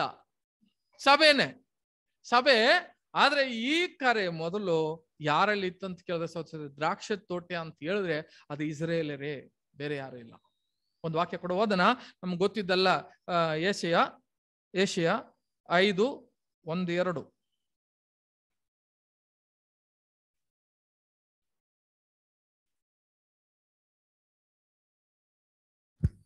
ನನ್ನ ಪ್ರಿಯನನ್ನು ಅವನ ತೋಟವನ್ನು ಕುರಿತು ನನ್ನ ಪ್ರಿಯನ ಒಂದು ಗೀತವನ್ನು ನಾನು ಹಾಡುವೆ, ಕೇಳಿರಿ. ಸಾರವತ್ತಾದ ಗುಡ್ಡದ ಮೇಲೆ ನನ್ನ ಪ್ರಿಯನಿಗೆ ದ್ರಾಕ್ಷಿಯ ತೋಟವಿತ್ತು. ನೋಡಿ, ಏನಂತ ಕೇಳಿದ್ರೆ ಸಾರವತ್ವಾದ ಗುಡ್ಡದ ಮೇಲೆ ಏನಂತೆ. ಹಂಗಾದ್ರೆ ಗುಡ್ಡ ಅಂದ್ರೆ ಏನು? ಬೆಟ್ಟ ಅಂದ್ರೆ ಏನು? ಹಂಗಾದ್ರೆ ರಾಜ್ಯದ ಮೇಲೆ ಏನಂತ, ನನ್ನ ಪ್ರಿಯನಿಗೆ ಒಂದು ದ್ರಾಕ್ಷ ತೋಟವಿತ್ತು ಅಂತ ಹೇಳುವಾಗ ಆ ರಾಜ್ಯಕ್ಕೆ ಕರೆಯಲ್ಪಟ್ಟಿರುವ ಒಂದು ದ್ರಾಕ್ಷ ತೋಟ ಯಾರಂತ ಕೇಳಿದ್ರೆ ಇದು ಯಾರು? ಸಭೆನ ಇಸ್ರೇಲ ಅಂತ ಕೇಳುವಾಗ ಇದು ಯಾರು? ಇಸ್ರೇಲರ ಅಂತ ಕೇಳಿದ್ರೆ ಇಸ್ರೇಲರು. ಅವ್ರಿಗೆ ಏನೆಲ್ಲ ಕೊಟ್ಟಿದ್ರು ಅಂತ ಕೇಳಿದ್ರೆ ಓದನ ಸಿಸ್ಟರ್, ಹಂಗೆ 2ನೇ ವಾಕ್ಯ. ಅವನು ಅದನ್ನು ಅಗೆತ ಮಾಡಿ ಕಲ್ಲುಗಳನ್ನು ತೆಗೆದು ಹಾಕಿ ಒಳ್ಳೊಳ್ಳೆ ದ್ರಾಕ್ಷಿಯ ಸಸಿಗಳನ್ನು ನೆಟ್ಟು ಮಧ್ಯದಲ್ಲಿ ಒಳ್ಳೆ ದ್ರಾಕ್ಷಿ ಸಸಿಗಳನ್ನು ನಟ್ಟಿದ್ರಂತೆ. ಅಲ್ಲಿ ನೋಡ್ಬೇಕಾದ್ರೆ ಒಳ್ಳೆ ದ್ರಾಕ್ಷಿ ಯಾರು? ಒಳ್ಳೆ ದ್ರಾಕ್ಷಿ ಅಂದ್ರೆ ಯಾರು ಅಂತ ಕೇಳಿದ್ರೆ ಈ ಪಿತೃಗಳೆಲ್ಲ ಇದ್ರಲ್ಲ, ಮುಂಚೆನೆ ಅವರು ನಂಬಿಕೆಸ್ಥನರಾಗಿದ್ರು. ಒಳ್ಳೆ ದ್ರಾಕ್ಷಿನ ಇಸ್ರೇಲ್ ಇದ್ರಲ್ಲಿ ನಟ್ಟಿದ್ರು. ಯಾಕೆ ಅಂತ ಕೇಳಿದ್ರೆ ಇವ್ರು ಕೂಡ ದ್ರಾಕ್ಷಿ ತೋಟವಾಗಿ ದ್ರಾಕ್ಷಿ ಒಳ್ಳೆ ಫಲ ಕೊಡ್ಬೇಕಂತ ನಟ್ಟಿದ್ರಂತೆ. ಏನೆಲ್ಲ ಮಾಡಿದ್ರು ಅಂತ ಕೇಳಿದ್ರೆ ಅದರೆಲ್ಲ ಅಗ್ದು ಆಮೇಲೆ ಕಲ್ಲೆಲ್ಲ ತೆಗೆದಾಕಿ ಆಮೇಲೆ ಏನ್ ಮಾಡಿದ್ರಂತೆ, ಒಳ್ಳೆ ದ್ರಾಕ್ಷಿಯನ್ನು ಸಸಿಗಳನ್ನು ಹಾಕಿ ಆಮೇಲೆ ಮಧ್ಯದಲ್ಲಿ ಬುರುಜನ್ನು ಕಟ್ಟಿ. ಏನಂತೆ? ಬುರುಜು ಅಂತ ಹೇಳಿದ್ರೆ ಟವರ್. ಏನಂತ ಕೇಳಿದ್ರೆ ಏನ್ ಕಟ್ಟಿದ್ರು ಅಂತ ಕೇಳಿದ್ರೆ ಅಲ್ಲಿ ಎಲ್ಲಾ ಯಾರು ಇವರು ಪ್ರವಾದಿಗಳನ್ನ ಕೊಟ್ಟು ಅಲ್ಲಿ ಪ್ರವಾದಿ ಮುಖಾಂತರ ದೇವ್ರು ಮಾತಾಡಿ ಅನೇಕ ದೇವರ ವಾಕ್ಯನ ಅವ್ರಿಗೆಲ್ಲ ಕೊಟ್ಟು ಎಲ್ಲೆಲ್ಲ ಟವರ್ ತರ ಇವ್ರಿಗೆ ಕೊಟ್ರೆ ಕೂಡ ಆಮೇಲೆ ದ್ರಾಕ್ಷಿಯ ತೊಟ್ಟಿಯನ್ನು ಕೊರೆಯಿಸಿ ಮಾಡಿಕೊಂಡು ತೋಟವು ಒಳ್ಳೆ ದ್ರಾಕ್ಷಿಯ ಹಣ್ಣನ್ನು ಕೊಡುವುದೆಂದು ಎದುರು ನೋಡುತ್ತಿರಲು ಅದು ಹೊಲಸು ಹಣ್ಣನ್ನು ಬಿಟ್ಟಿತ್ತು. ನೋಡಿದ್ರೆ ಯಾವ ತರ ಒಂದು ಒಳ್ಳೆ ದ್ರಾಕ್ಷಿ ಹಣ್ಣು ಕೊಡುತ್ತಂತ ನೋಡಿದ್ರೆ ಯಾವ ಹಣ್ಣು ಕೊಟ್ಟಿತ್ತಂತೆ? ಹೊಲಸು ಹಣ್ಣು ಅಂತೆ. ಆದ್ರೆ ಫಲ ಕೊಡುತ್ತೆ ನೋಡ್ರಿ, ನಮ್ಗೆ ಗೊತ್ತಾಗಲ್ಲ. ನಾವು ಏನೋ ಫಲ ಕೊಡ್ತಿರೋ ಹೋಗಲ್ಲ, ಫಲ ಇರುತ್ತೆ ಜೊತೆಗೆ ಬೆಳ್ಕೊಂಡು ಹಂಗೇ ಬರ್ತದೆ. ಕೊನೆಗೆ ನೋಡುವಾಗ ಒಂದು ಒಳ್ಳೆ ಫಲ, ಒಂದು ಹೊಲಸು ಕೆಟ್ಟ ಫಲವಾಗಿ ಏನಾಗ್ತದೆ ಅಂತೆ ಕೊಟ್ಟಿತ್ತು. ಈ ದ್ರಾಕ್ಷಿ ತೋಟ ಯಾರಂತ 7ನೇ ವಾಕ್ಯ ಹೋದ್ರಿ ಗೊತ್ತಾಗುತ್ತೆ. ಸೇನಾಧೀಶ್ವರನಾದ ಯೆಹೋವನ ದ್ರಾಕ್ಷಿಯ ತೋಟವು ಇಸ್ರಾಯೇಲ್ಯರ ಮನೆತನ. ಹಂಗಾದ್ರೆ ಈ ಸೇನೆಯ ಒಂದು ದ್ರಾಕ್ಷಿ ತೋಟವು ಯಾರಂತ ಕೇಳಿದ್ರೆ ಇಸ್ರೇಲು ಅಂತ ಅರ್ಥ ಏನ್ ಗೊತ್ತಾ ಸಹೋದರ ಸಹೋದರಿಯರೇ? ನಮಗೆ ಒಂದು ಸ್ಪೆಷಲ್ ಕರೆ ಅಂತ ಕೇಳಿದ್ರೆ ಒಂದು ವಿಶೇಷವಾದ ಕರೆ ನಮಗೆ ನಮ್ಗೆ ಕೊಟ್ಟಿಲ್ಲ. ಮೊದಲು ಈ ಪರಲೋಕ ಕರೆ ಯಾರಿಗೆ ಕೊಟ್ಟಿದ್ರು? ದ್ರಾಕ್ಷಿ ತೋಟವಾಗಿ ಹಾಕುವ ಒಂದು ಕರೆ ಯಾರು ಕೊಟ್ಟಿದ್ರು ಅಂತ ಕೇಳಿದ್ರೆ ಇಸ್ರೇಲಿಗೆ ಕೊಟ್ಟಿದ್ರು ಅಂತ ಕೇಳಿದ್ರೆ.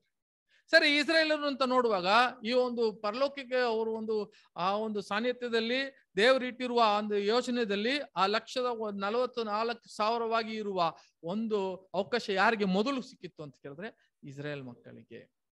ಸರಿ, ಹಂಗಾದ್ರೆ ದ್ರಾಕ್ಷಿ ತೋಟ ಯಾರು? ಹಂಗಾದ್ರೆ ಅಂಜೂರದ ಮರ ಯಾರು?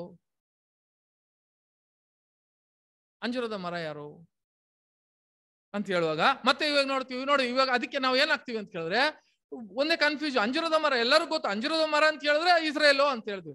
ದ್ರಾಕ್ಷಿ ತೋಟ ಯಾರು? ಅದು ಒಂದು ಸಭೆ ಅಂತ ಹೇಳಿ ಸಿಂಪಲ್ ಆಗಿ ತಗೊಂತೀವಿ. ಹಂಗಾದ್ರೆ ಒಲಿವ ಒಂದು ಮರ ಯಾರು? ಒಲಿವ ಮರನಾ? ಎಣ್ಣೆ ಮರ ಯಾರು ಅಂತ ಕೇಳಿದ್ರೆ ಎಣ್ಣೆ ಮರ ಯಾರು? ಎಣ್ಣೆ ಮರ ಯಾರು? ಇವಾಗ ಕೇಳಿದ್ರೆ ಇದ್ರ ಬಗ್ಗೆ ನಮ್ಗೆ ಏನಾಗಲ್ಲ.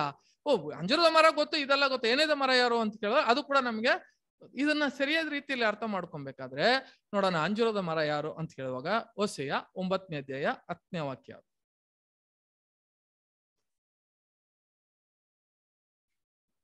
ಒಂಬತ್ತನೇ ಅಧ್ಯಾಯ 10ನೇ ವಾಕ್ಯ.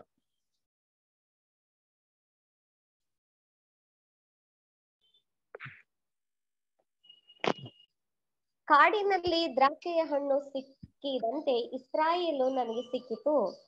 ಹೊಸದಾಗಿ ಫಲಕ್ಕೆ ಬಂದ ಅಂಜೂರದ ಗಿಡದಲ್ಲಿ ಮೊದಲು ಮಾಗಿದ ಹಣ್ಣನ್ನು ಕಂಡ ಹಾಗೆ ನಿಮ್ಮ ಪಿತೃಗಳನ್ನು ಕಂಡೇನು. ನೋಡು, ಇವಾಗ ಏನಂತೆ, ದ್ರಾಕ್ಷ ಒಂದು ಹಣ್ಣು ಯಾರಂತ ಕೇಳಿದ್ರೆ ಇಸ್ರೇಲರಂತೆ. ಈಗ ಅಂಜೂರದ ಮರ ಯಾರಂತ ಕೇಳಿದ್ರೆ ಪಿತೃಗಳಂತೆ. ಪಿತೃಗಳು ಹಂಗಾದ್ರೆ ಈ ನೋಡಿ ರಕ್ಷಣೆ, 2 ರಕ್ಷಣೆ ಎಲ್ಲಿ ಕೂಡ ಇದೆ, ಇಸ್ರೇಲ್ ಅಲ್ಲೇ ಇತ್ತಂತೆ. ಪಿತೃಗಳು ಯಾರಂತ ಕೇಳಿದ್ರೆ ಅಂಜೂರದ ಮರ.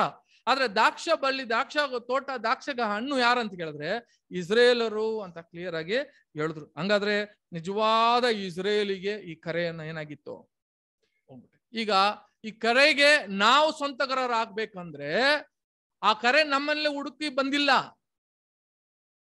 ನೀವು ಇನ್ವೈಟ್ ಮಾಡಿದ್ದಾರೆ ನಮ್ಮನ್ನ, ಆದ್ರೆ ಆ ಕರೆ ನಮಗ್ ಬಂದಿಲ್ಲ. ನಾವು ಆ ಕರೆಯನ್ನ ಹಿಡ್ಕೊಬೇಕಾದ್ರೆ ಇವಾಗ ನಾವೇನಾಗ್ಬೇಕು ಅಂತ ಕೇಳಿದ್ರೆ ಸಹೋದರ ಸಹೋದರಿಯರೇ, ನಾವು ಇಸ್ರೇಲರಾದ್ರೆ ಮಾತ್ರವೇ ಆ ಕರೆಗೆ ಸ್ವಂತಗಾರರಾಗಿ ಆಗ್ತೀವಿ, ಆ ವಾಗ್ದಾನೆಗೆ ಸ್ವಂತಗಾರರಾಗ್ತೀವಿ. ನಾವು ಇಸ್ರೇಲರಾಗ ಆಗ್ಬೇಕು, ಆವಾಗ ಆ ವಾಗ್ದಾನಕ್ಕೆ ನಾವೇನಾಗ್ತೀವಂತೆ ಸ್ವಂತಗಾರ. ಆಗ ಈ ದೇವರು ಕೊಟ್ಟಿರುವ ಕರೆ ಬಂದು ಪರಲೋಕ ಕರೆ ಇಸ್ರೇಲಿಗೆ. ಆ ಇಸ್ರೇಲ್ ಅವ್ರು ಏನಾಯ್ತು ಅಂತ ಕೇಳಿದ್ರೆ ಅದಕ್ಕೆ ನಾವು ಒಂದು ವಾಕ್ಯ ಕೂಡ ಓದ್ತೀವಲ್ಲ,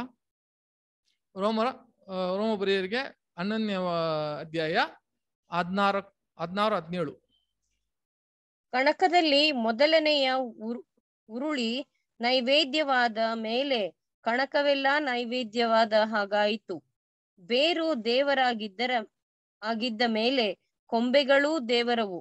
ಆದರೆ ಕೆಲವು ಕೊಂಬೆಗಳು ಮುರಿದು ಹಾಕಲ್ಪಡಲು ಕಾಡೆಣ್ಣೆ ಮರದಂತಿರುವ ನೀವು ಅವುಗಳ ತಾವಿನಲ್ಲಿ ಕಸಿ ಕಟ್ಟಿಸಿಕೊಂಡವರಾಗಿ ಊರೆಣ್ಣೆ ಮರದ ರಸವತ್ತಾದ ಬೇರಿನಲ್ಲಿ ಪಾಲು ಹೊಂದಿದರೂ ನಾವು ಪಾಲ್ಗೊಂಡಿದ್ದೀವಿ ಅಂತ ಅಷ್ಟೇ.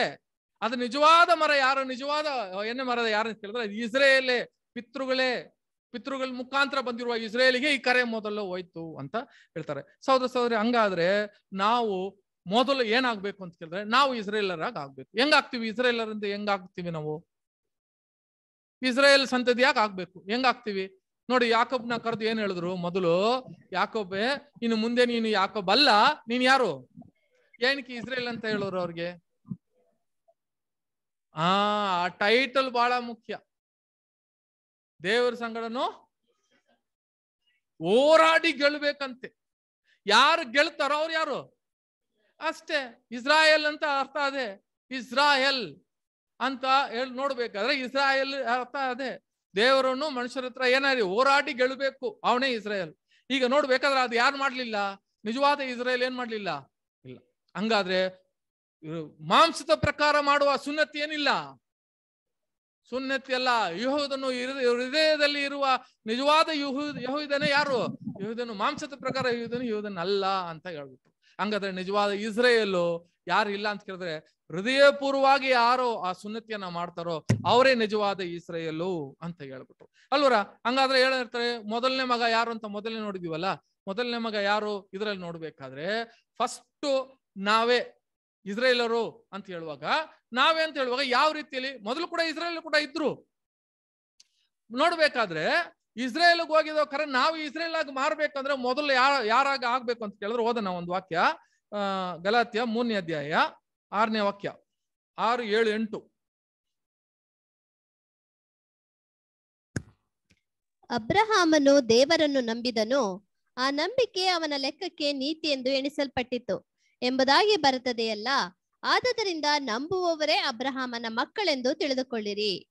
ದೇವರು ಅನ್ಯ ಜನರನ್ನು ನಂಬಿಕೆಯ ನಿಮಿತ್ತವಾಗಿಯೇ ನೀತಿವಂತರೆಂದು ನಿರ್ಣಯಿಸುವವನೆಂಬುದಾಗಿ ಶಾಸ್ತ್ರವು ಮೊದಲೇ ಕಂಡು ಅಬ್ರಹಾಮನಿಗೆ ನಿನ್ನ ಮೂಲಕ ಎಲ್ಲಾ ಜನಾಂಗಗಳವರಿಗೆ ಆಶೀರ್ವಾದ ಉಂಟಾಗುವುದೆಂಬ ಶುಭ ವರ್ತಮಾನವನ್ನು ಮುಂಚಿತವಾಗಿಯೇ ತಿಳಿಸಿತು. ನೋಡಿದ್ರೆ ಹಂಗಾದ್ರೆ ನಂಬಿಕೆಸ್ಥನಾಗಿ ಯಾರು ಇರ್ತಾರೋ ಅವ್ರು ಅಬ್ರಹಾಮನ ಸಂತತಿ ಆಗ್ತಾರೆ ಅಂತ ಹೇಳ್ಬಿಟ್ಟು.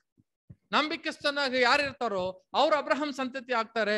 ಅಬ್ರಹಾಂ ಸಂತತಿ ಆಗಿದ್ರೆ ನಾವು ಯಾರು ಇಸ್ರೇಲರ ನಾವಲ್ಲ ಅಂತ ಕೇಳಿದ್ರೆ ನಾವು ಕೂಡ ಏನಾಗ್ತೀವಂತೆ, ಇಸ್ರೇಲರ್ ಆಗ್ತೀವಿ. ಅದು ಕೂಡ ಓದೋಣ ಸಿಸ್ಟರ್, 9ನೇ ವಾಕ್ಯ. ಹೀಗಿರಲಾಗಿ ನಂಬುವವರು ನಂಬಿಕೆ ಇಟ್ಟು ಅಬ್ರಹಾಮನೊಂದಿಗೆ ಸೌಭಾಗ್ಯವನ್ನು ಹೊಂದುವರು. 29ನೇ ವಾಕ್ಯ, 29 ವಾಕ್ಯ. ನೀವು ಕ್ರಿಸ್ತನವರಾಗಿದ್ದರೆ ಅಬ್ರಹಾಮನ ಸಂತತಿಯವರು, ವಾಗ್ದಾನಕ್ಕನುಸಾರವಾಗಿ ಬಾಧ್ಯರೂ ಆಗಿದ್ದೀರಿ. ನೋಡಿದ್ರೆ ಆ ವಾಗ್ದಾನಕ್ಕೆ ಬಾಧ್ಯರಾಗಿರ್ತೀವಿ ಅಂತ ಹೇಳ್ಬೋದು. ಹಂಗಾದ್ರೆ ಸಹೋದರ ಸಹೋದರಿ, ಕ್ರಿಸ್ತನಲ್ಲಿ ಬರುವಾಗ, ಆ ನಂಬಿಕೆಸ್ತನಲ್ಲಿ ಬರುವಾಗ ನಾವೇನಾಗ್ತೀವಿ ಅಂತ ಕೇಳಿದ್ರೆ ಆ ವಾಗ್ದಾನಕ್ಕೆ ಬಾಧ್ಯತರಾಗಿ ಆಗ್ತೀವಿ ಅಂತ ಹೇಳುವಾಗ ಆ ದ್ರಾಕ್ಷ ತೋಟದಲ್ಲಿ ಕೊಡುವ ಯಾರು ಮೊದಲು ಅಂತ ಕೇಳಿದ್ರೆ ದೇವರು ಈ ಇಸ್ರೇಲ್ ಉಂಟಾಗೋದಕ್ಕೆ ಮುಂಚೆ ಅಬ್ರಹಾಂ ಮುಖಾಂತರ ಏನ್ ಮಾಡಿದ್ರಂತೆ, ನಂಬಿಕೆಸ್ತನಾಗಿ ಇರೋದಕ್ಕೆ ಮೊದಲೇ ಅವರು ನಮ್ಮನ್ನ ಕರೆಯಲ್ಪಟ್ಟಿದ್ರು. ಸರ್ ನೋಡ್ಬೇಕಾದ್ರೆ ಇವಾಗ ಏನ್ ಹೇಳ್ತಾರೆ, ಯಾರು ನಂಬಿಕೆಸ್ತನಾಗಿರ್ತೀರಾ, ಯಾರು ಅಬ್ರಹಾಂ ಸಂತತಿಯಾಗಿ ಆಗ್ತೀವಿ ಅಂತ ಕೇಳಿದ್ರೆ ನಂಬಿಕೆಸ್ತನಾಗಿರುವವರು, ಕ್ರಿಸ್ತನಲ್ಲಿ ಯಾರು ಬರ್ತಾರೋ ಅವ್ರು ಯಾರಾಗ್ತಾರೆ ಅಂತ ಕೇಳಿದ್ರೆ ಆ ಒಂದು ವಾಗ್ದಾನಕ್ಕೆ ಬಾಧ್ಯರಾಗ್ತಾರೆ ಅಂತ ಹೇಳ್ತಾರೆ. ಸರಿ, ಇಲ್ಲಿವರೆಗೆ ಯಾಕಪ್ಪ ಒಂದು ದ್ರಾಕ್ಷ ತೋಟ, ಇನ್ನೊಂದು ನೋಡ್ಬೇಕಾದ್ರೆ ದ್ರಾಕ್ಷ ಬಳ್ಳಿನ ಅಥವಾ ಹೇಳಿ ಅಂಜೂರದ ಮರ ಇಸ್ರೇಲ್ಗೂ ನಮಗೆ ದ್ರಾಕ್ಷ ತೋಟ ಯಾಕೆ ಹೇಳಿತ್ತು? ಅವರು ಫಲವನ್ನು ಯಾರೆಲ್ಲ ನೋಡಿಲ್ಲ ಅಂತ ಕೇಳಿದ್ರೆ ದ್ರಾಕ್ಷ ತೋಟದಲ್ಲಿ ಫಲ ನೋಡಿಲ್ಲ, ಯಾರ ಹತ್ರ ನೋಡಿದ್ರು? ಆದ್ರೆ ಯಾಕೆ ಬಂದು ನಮ್ಮನ್ನ ಬಂದು ದ್ರಾಕ್ಷಿ ತೋಟ, ಇವಾಗ ನಾವ್ ಏನಾಗ್ತೀವಿ, ಆ ಒಂದು ವಾಗ್ದಾನಕ್ಕೆ ಸೇರೋದ್ರಿಂದ ನಾವೇ ದ್ರಾಕ್ಷಿ ತೋಟ. ಆ ಇಸ್ರೇಲ್ ಮಕ್ಕಳು ಅದನ್ನ ಏನ್ ಮಾಡಿದ್ರು ಅಂತೆ, ಬಿಟ್ರು.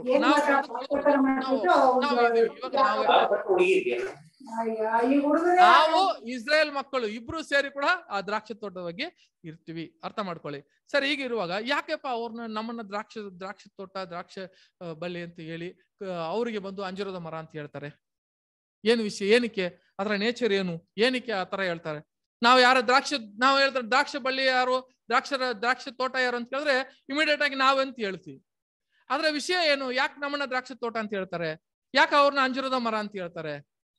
ಅರ್ಥ ಮಾಡ್ಕೊಂಡ್ರೆ ಸಹೋದರ ಸಹೋದರಿ, ಈ ದ್ರಾಕ್ಷ ತೋಟ ಇದೆಯಲ್ಲ, ದ್ರಾಕ್ಷ ಬಳ್ಳಿ ಇದೆಯಲ್ಲ, ಅದನ್ನ ಒಂದ್ಸತಿ ನೀನು ದ್ರಾಕ್ಷ ಬಳ್ಳಿನ ಕೊಟ್ಟು ಅದನ್ನ ಹಣ್ಣು ಕೊಟ್ಟ ಮೇಲೆ ಆ ಬಳ್ಳಿ ಯಾವುದಕ್ಕೂ ಪ್ರಯೋಜನ ಇಲ್ಲ, ಒಣಗೋಗ್ಬಿಡ್ತದೆ, ಪೂರ್ತಿ ಒಣಗೋಗ್ತದೆ. ಒಂದೇ ಸತಿ ಆ ಬಳ್ಳಿಯಲ್ಲಿ ಒಂದೇ ಸತಿ ಹಣ್ಣು ಬಿಡೋದು. ಹಂಗಾದ್ರೆ ಅದು ಹಣ್ಣು ಬಿಟ್ಟ ಮೇಲೆ ಅದು ಏನಾಗುತ್ತೆ ಅಂತ ಒಣಗೋಗುತ್ತೆ, ಅದು ಎತ್ತು ಸುಟ್ಟಾಗೋದು ಅಷ್ಟೇ. ಆದ್ರೆ ಅಂಜೂರದ ಮರ ಆ ತರ ಅಲ್ಲ. ಮತ್ತೆ ಏನಾಗುತ್ತೆ, ಇವಾಗ ಫಲ ಕೊಟ್ಟಿಲ್ಲ ಮತ್ತೆ ಫಲ ಕೊಡುತ್ತಾ ಆ ತರ ಅಂತ ಕೇಳಿದ್ರೆ ಅಂದ್ರೆ ಅರ್ಥ ಏನು ಗೊತ್ತಾ?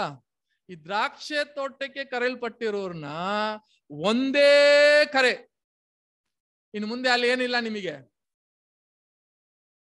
ಕರೆ ಇಲ್ಲ, ಇನ್ನೊಂದು ಚಾನ್ಸ್ ನಮಗೆ ಇದೆಯಾ?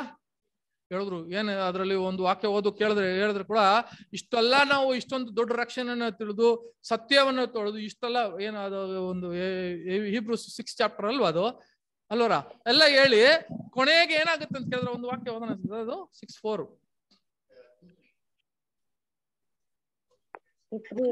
ಅದು ಒಂದು ಅಲ್ಲ, ಅದು ಔಷಧಿ ವೀಕ್.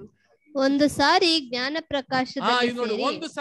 ಪ್ರಕಾಶವನ್ನು ಸೇರಿ ಪರಲೋಕದಿಂದಾದ ದಾನದ ಅನುಭವವನ್ನು ಹೊಂದಿ ಪವಿತ್ರಾತ್ಮ ವರದಲ್ಲಿ ಪಾಲುಗಾರರಾಗಿ ದೇವರ ವಾಕ್ಯದ ಶ್ರೇಷ್ಠತೆಯನ್ನು, ಮುಂದಣ ಯುಗದ ಮಹತ್ವವನ್ನು ಅನುಭವಿಸಿದವರು ಭ್ರಷ್ಟರಾದರೆ ಅವರಲ್ಲಿ ತಿರುಗಿ ಮಾನಸಾಂತರವನ್ನು ಹುಟ್ಟಿಸುವುದು ಅಸಾಧ್ಯ. ನೋಡಿ, ಅಸಾಧ್ಯ ಅಂತ ಹೇಳ್ಬಿಟ್ಟು ಮತ್ತೆ ಆ ಒಂದು ಗಿಡ ಏನಾಗಲ್ಲ, ಆ ಬಳ್ಳಿಯಲ್ಲಿ ಏನಾಗಲ್ಲ, ಹಣ್ಣು ಬರೋದು ಬಹಳ ಕಷ್ಟ.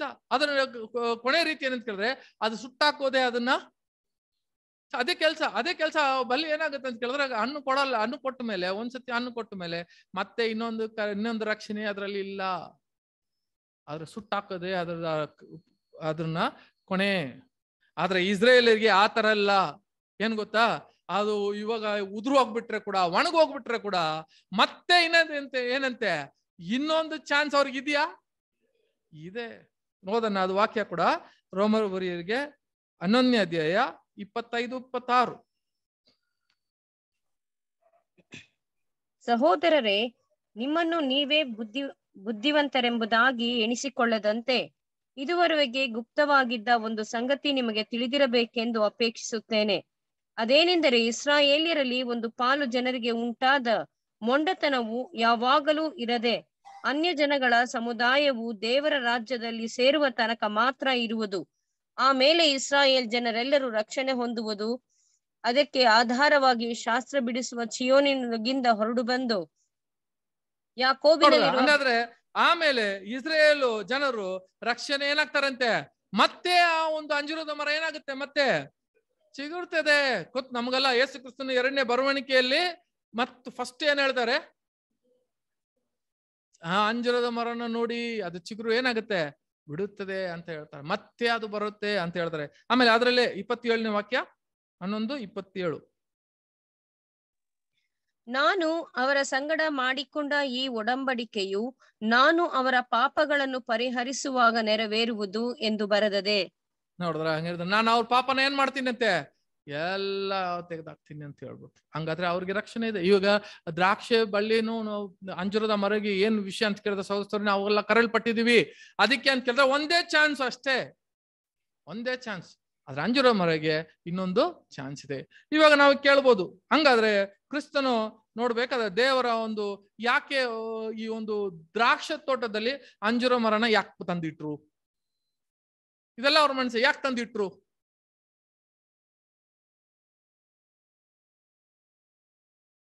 ನೋಡಿ ಹೇಳಿ, ಏನ್ ತಂದಿಟ್ರು? ದ್ರಾಕ್ಷಿ ತೋಟ ಅವ್ರ ಮನಸ್ಸಲ್ಲಿ, ದ್ರಾಕ್ಷಿ ತೋಟ ನಾವು ಇದ್ರಲ್ಲಿ ಸಭೆ ಓಡೋರು ಅವ್ರು. ಆದ್ರೆ ಅಂಜೂರದ ಮರ ಏನ್ ಮಾಡಿದ್ರಂತೆ? ಇಟ್ರು. ಏನಕ್ಕಪ್ಪ ತಂದು ಇಟ್ರು ಅಂತ ಕೇಳಿದ್ರೆ ಸಹೋದರ ಸಹೋದರಿಯರೇ, ನೋಡ್ಬೇಕಾದ್ರೆ ಈಗ ನಿನ್ನ ಹತ್ರ ನಾನು ಅವಾಗ ಏನ್ ಮಾಡಿದ್ರು, ಈ ದ್ರಾಕ್ಷಿ ತೋಟದಲ್ಲಿ ದ್ರಾಕ್ಷಿ ಹಣ್ಣು ಕೇಳಿಲ್ಲ, ನೀವು ಮಾಡುವ ಒಂದೇ ಒಂದು ಕೆಲಸ, ನೀವು ನೋಡ್ತಾ ಇರಿ, ಈ ಒಂದು ಅಂಜೂರದ ಮರನ ಮುಂದೆ ನಟಿಸಿದೀನಿ, ನಾನು ಇಟ್ಟಿದ್ದೀನಿ, ಇದಕ್ಕೆ ನಾನು ಯಾವ ತರ ಎಲ್ಲ ನೀರ್ ಹಾಕಿ ಅದನ್ನ ಸರಿ ಮಾಡಿಸಿ ಅದಕ್ಕೆ ಗೊಬ್ಬರ ಕೊಟ್ಟು ಅದನ್ನ ಯಾವ ತರ ಎಲ್ಲ ಬೆಳೆದು ನೋಡ್ತಾನೇ ಇರಿ. ಏನ್ ಮಾಡಿ ನಾವು ನೋಡಿ, ನಾವು ಎಂತ ಒಂದು ವಿಷಯ ಅಂತ ಕೇಳಿದ್ರೆ, ಆ ಒಂದು ಅಂಜೂರದ ಮರನ ಯಾರು ನೋಡ್ತಾ ಇರೋದು? ಅದಕ್ಕೆ ಸೆಂಟ್ರಲ್ ಇದು ಆ ದ್ರಾಕ್ಷಿ ತೋಟದಲ್ಲಿ ಸೆಂಟ್ರಲ್ ಯಾರಿದೆ ಅಂತೆ? ಅಂಜೂರದ ಮರ. ಏನಕ್ಕೆ ಇಟ್ರು ಅಂತ ಕೇಳಿದ್ರೆ, ದ್ರಾಕ್ಷಿ ತೋಟ ಏನ್ ಮಾಡ್ಬೇಕಂತೆ? ಡೈರೆಕ್ಟ್ ಆಗಿ ನೋಡ್ಬೋದು. ಇವಾಗ ನೋಡ್ತಾ ಇದೀವ ನಾವು? ನೋಡ್ತಾ ಇದೀವಿ. ಎಲ್ಲಿ ನೋಡ್ತಾ ಇದೀವಿ? ನೋಡ್ಬೇಕಾದ್ರೆ ಒಂದು ಒಳ್ಳೆ ಭಾಗ್ಯ ಏನಂತ ಗೊತ್ತಾ? ಈ ಸಭೆಗೆ ಇನ್ನ ತನಕ ನಾವು ಯಾರನ್ನ ನೋಡಿಲ್ಲ ಅಂತ ಕೇಳಿದ್ರೆ, ಕ್ರಿಸ್ತನ ನೋಡಿಲ್ಲ, ದೇವರ ಮಹಿಮೆನ ನೋಡಿಲ್ಲ, ಆಮೇಲೆ ಅಪೋಸ್ತಲರನ್ನ ನೋಡಿಲ್ಲ, ಯಾವನು ಅದ್ಭುತ ಕೂಡ ನೋಡಿಲ್ಲ. ನಮ್ಗೆ ಕಣ್ಣು ಹೋಗಿ ಕಣ್ಣು ಇನ್ನ ತನಕ ಯಾರಿಗೂ ಬಂದಿಲ್ಲ, ಕಿಡ್ನಿ ಕೂಡ ಹೋಗಿ ಕಿಡ್ನಿ ಬಂದಿಲ್ಲ ಅಂತ ಒಂದು ಗಡ್ಡೆಗಳೆಲ್ಲ ನಮಗೇನು ಆ ತರ ಆಗಿಲ್ಲ. ಯಾವುದು ನೋಡಿಲ್ಲ ನಾವು. ಯಾವ್ದಾರು ನೋಡಿದೀವ? ಯಾವ್ದಾರು ಪುನರ್ತನ ಕೂಡ ನೋಡಿದೀವ? ಯಾವುದು ನೋಡಿಲ್ಲ. ಆದ್ರೆ ಈ ವಾಕ್ಯ ಒಂದು ಮಾತ್ರ ಇಟ್ಟುಕೊಂಡು ನಾವೇನ್ ಮಾಡಿದೀವಿ ಅಂತ ಕೇಳಿದ್ರೆ ಸಹೋದರ 2 ವರ್ಷ ಕಾಲ ಈ ಸಭೆನ ಬೆಳೆದಿದೆ. ಅರ್ಥ ಏನ್ ಗೊತ್ತಾ?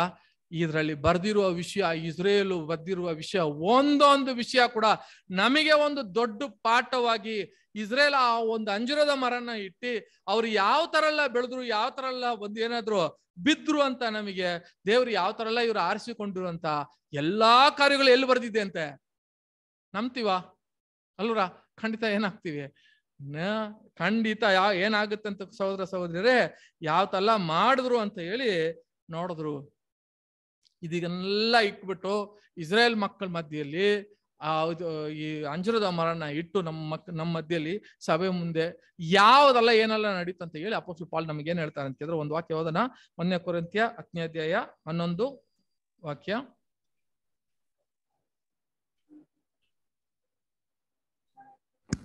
ಅವರಿಗೆ ಸಂಭವಿಸಿದ ಈ ಸಂಗತಿಗಳು ನಿದರ್ಶನ ರೂಪವಾಗಿವೆ ಮತ್ತು ಯುಗಾಂತ್ಯಕ್ಕೆ ಬಂದಿರುವವರಾದ ನಮಗೆ ಬುದ್ಧಿವಾದಗಳಾಗಿ ಬರದವೆ. ನೋಡ್ರ, ಇವಾಗ ನಿದರ್ಶನವಾಗಿದೆ, ಇದು ಬುದ್ಧಿವಾದವಾಗಿ ನಮಗಿದೆಯಾ ಅಂತ ಹೇಳುವಾಗ ಏನರ್ಥ ಗೊತ್ತಾ? ಇವಾಗ ಅಲ್ಲಿದೆ ಏನಂತ ಕೇಳಿದ್ರೆ, ನಮ್ಗೆ ಇಷ್ಟೆಲ್ಲ ಇಟ್ಟು ಸಹೋದರ ಸಹೋದರಿಯರೇ ನಮಗೆ ಒಂದು ಎಚ್ಚರಿಕೆ ಆದ ಒಂದು ಪಾಠವನ್ನು ಏನ್ ಮಾಡಿದ್ರು, ಇಸ್ರೇಲ್ ಮುಖಾಂತರ ಇಟ್ಬಿಟ್ರು ಅಲ್ವರ. ಇದೆಲ್ಲ ನಮಗೆ ಒಂದು ನಿದರ್ಶ ಅಂತ ಹೇಳ್ಬಿಟ್ರು. ಅದು ಮಾತ್ರ ಇಲ್ಲ, ಅಲ್ಲಿ ಏನಿದೆ ಸಿಸ್ಟರ್, ಅದು ಎಚ್ಚರಿಕೆ ಅಂತ ಇದೆಯಾ, ಬುದ್ಧಿವಾದ ಅಂತ ಹೇಳಿ. ಏನು ಬುದ್ಧಿವಾದ ನೋಡಿ, ಬುದ್ಧಿವಾದ ಏನಂತ ಕೇಳಿದ್ರೆ, ಈಗ ನಾವು ಇಲ್ಲಿ ನಡ್ಕೊಂಡು ಹೋದ್ರೆ ಇಲ್ಲಿ ಒಂದು ಟ್ರಾನ್ಸ್ಫಾರ್ಮ್ ಇದೆ, ಒಂದು ದೊಡ್ಡ ಟ್ರಾನ್ಸ್ಫಾರ್ಮ್ ಇದೆ. ಆ ಟ್ರಾನ್ಸ್ಫಾರ್ಮ್ ಅಂದ್ರೆ ಕರೆಂಟ್ ಟ್ರಾನ್ಸ್ಫಾರ್ಮ್ ಇದೆಯಲ್ಲ, ಅಲ್ಲಿ ಏನ್ ಮಾಡಿದ್ದಾರೆ, ಅಪಾಯ ಅಂತ ಏನ್ ಮಾಡಿದ್ದಾರೆ, ಒಂದು ಅಪಾಯ ಅಂತ ಒಂದು ಬೋರ್ಡ್ ಹಾಕಿದ್ದಾರೆ. ಅದ್ರಲ್ಲಿ ಒಂದು ಸಿಂಬಲ್ ಕೂಡ ಅದರಲ್ಲಿ ಹಾಕ್ಬಿಟ್ಟು, ಅಪಾಯ, ಇದನ್ನ ಮುಟ್ಟಬೇಡಿ ಅಂತ ಹೇಳಿದ್ರೆ ಏನರ್ಥ, ಮುಟ್ಟಬಾರ್ದ ಅಂತ ಅರ್ಥ. ಅದೇ ಬುದ್ಧಿವಾದಗಳು ಅಷ್ಟೇ, ಮುಟ್ಟಬಾರ್ದಂತ ಅರ್ಥ. ಇದನ್ನ ಗೊತ್ತಿದ್ದು ನಾವು ಹೋಗಿ ಮುಟ್ಟಿದ್ರೆ ಸಹೋದರ ಸಹೋದರಿಯರೇ ಹೇಳಿ ನಾವ್ ಏನ್ ಮಾಡ್ಲಿ. ಅದಕ್ಕೆ ಹೇಳ್ತಾರೆ, ನಿಮಗೆ ಇದು ಬುದ್ಧಿವಾದ, ಈ ಎಚ್ಚರಿಕೆ ಈ ಕೊನೆ ಇದರಲ್ಲಿ ನಮಗೆ ಕೊಟ್ಟಿರೋ ಬುದ್ಧಿವಾದಗಳು, ನೀವು ಆತರ ಮಾಡ್ಬೇಡ್ರಿ. ಇವಾಗ ಹೇಳಿದ್ರು, ದ್ರಾಕ್ಷ ತೋಟವೇ ನಿನ್ ಮುಂದೆ ಅಂಜೂರ ಮರನ ಇಟ್ಟಿದ್ ಏನಕ್ಕೆ ಗೊತ್ತಾ, ಇವೆಲ್ಲ ನೋಡ್ತಾ ಇರಿ ಏನಾಗುತ್ತೆ ಅಂತ ಕೇಳಿ. ಏನ್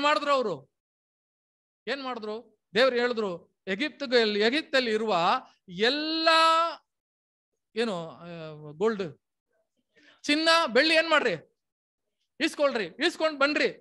ಎಲ್ಲಿ ಬನ್ನಿ, ಅರಣ್ಯಕ್ಕೆ ಬನ್ನಿ. ಎಲ್ಲಿ ಹೋಗ್ಬೇಕು ನೀವು, ಕಾನಾನ್ಗೆ ಹೋಗ್ಬೇಕು. ಅದ್ರ ನೋಡಿ, ಅರಣ್ಯಕ್ಕೆ ಬಾ, ಅದೆಲ್ಲ ಅಲ್ಲಿ ಬೆಳ್ಳಿ ಚಿನ್ನ ಎಲ್ಲ ತಗೊಂಡ್ ಬಾ. ಆದ್ರೆ ಒಂದು ಸಿಂಗಲ್ ಟೀ ಕೂಡ ಕೊಡಿಯಕ್ಕಾಗಲ್ಲ ಅಲ್ಲಿ ಅರಣ್ಯದಲ್ಲಿ.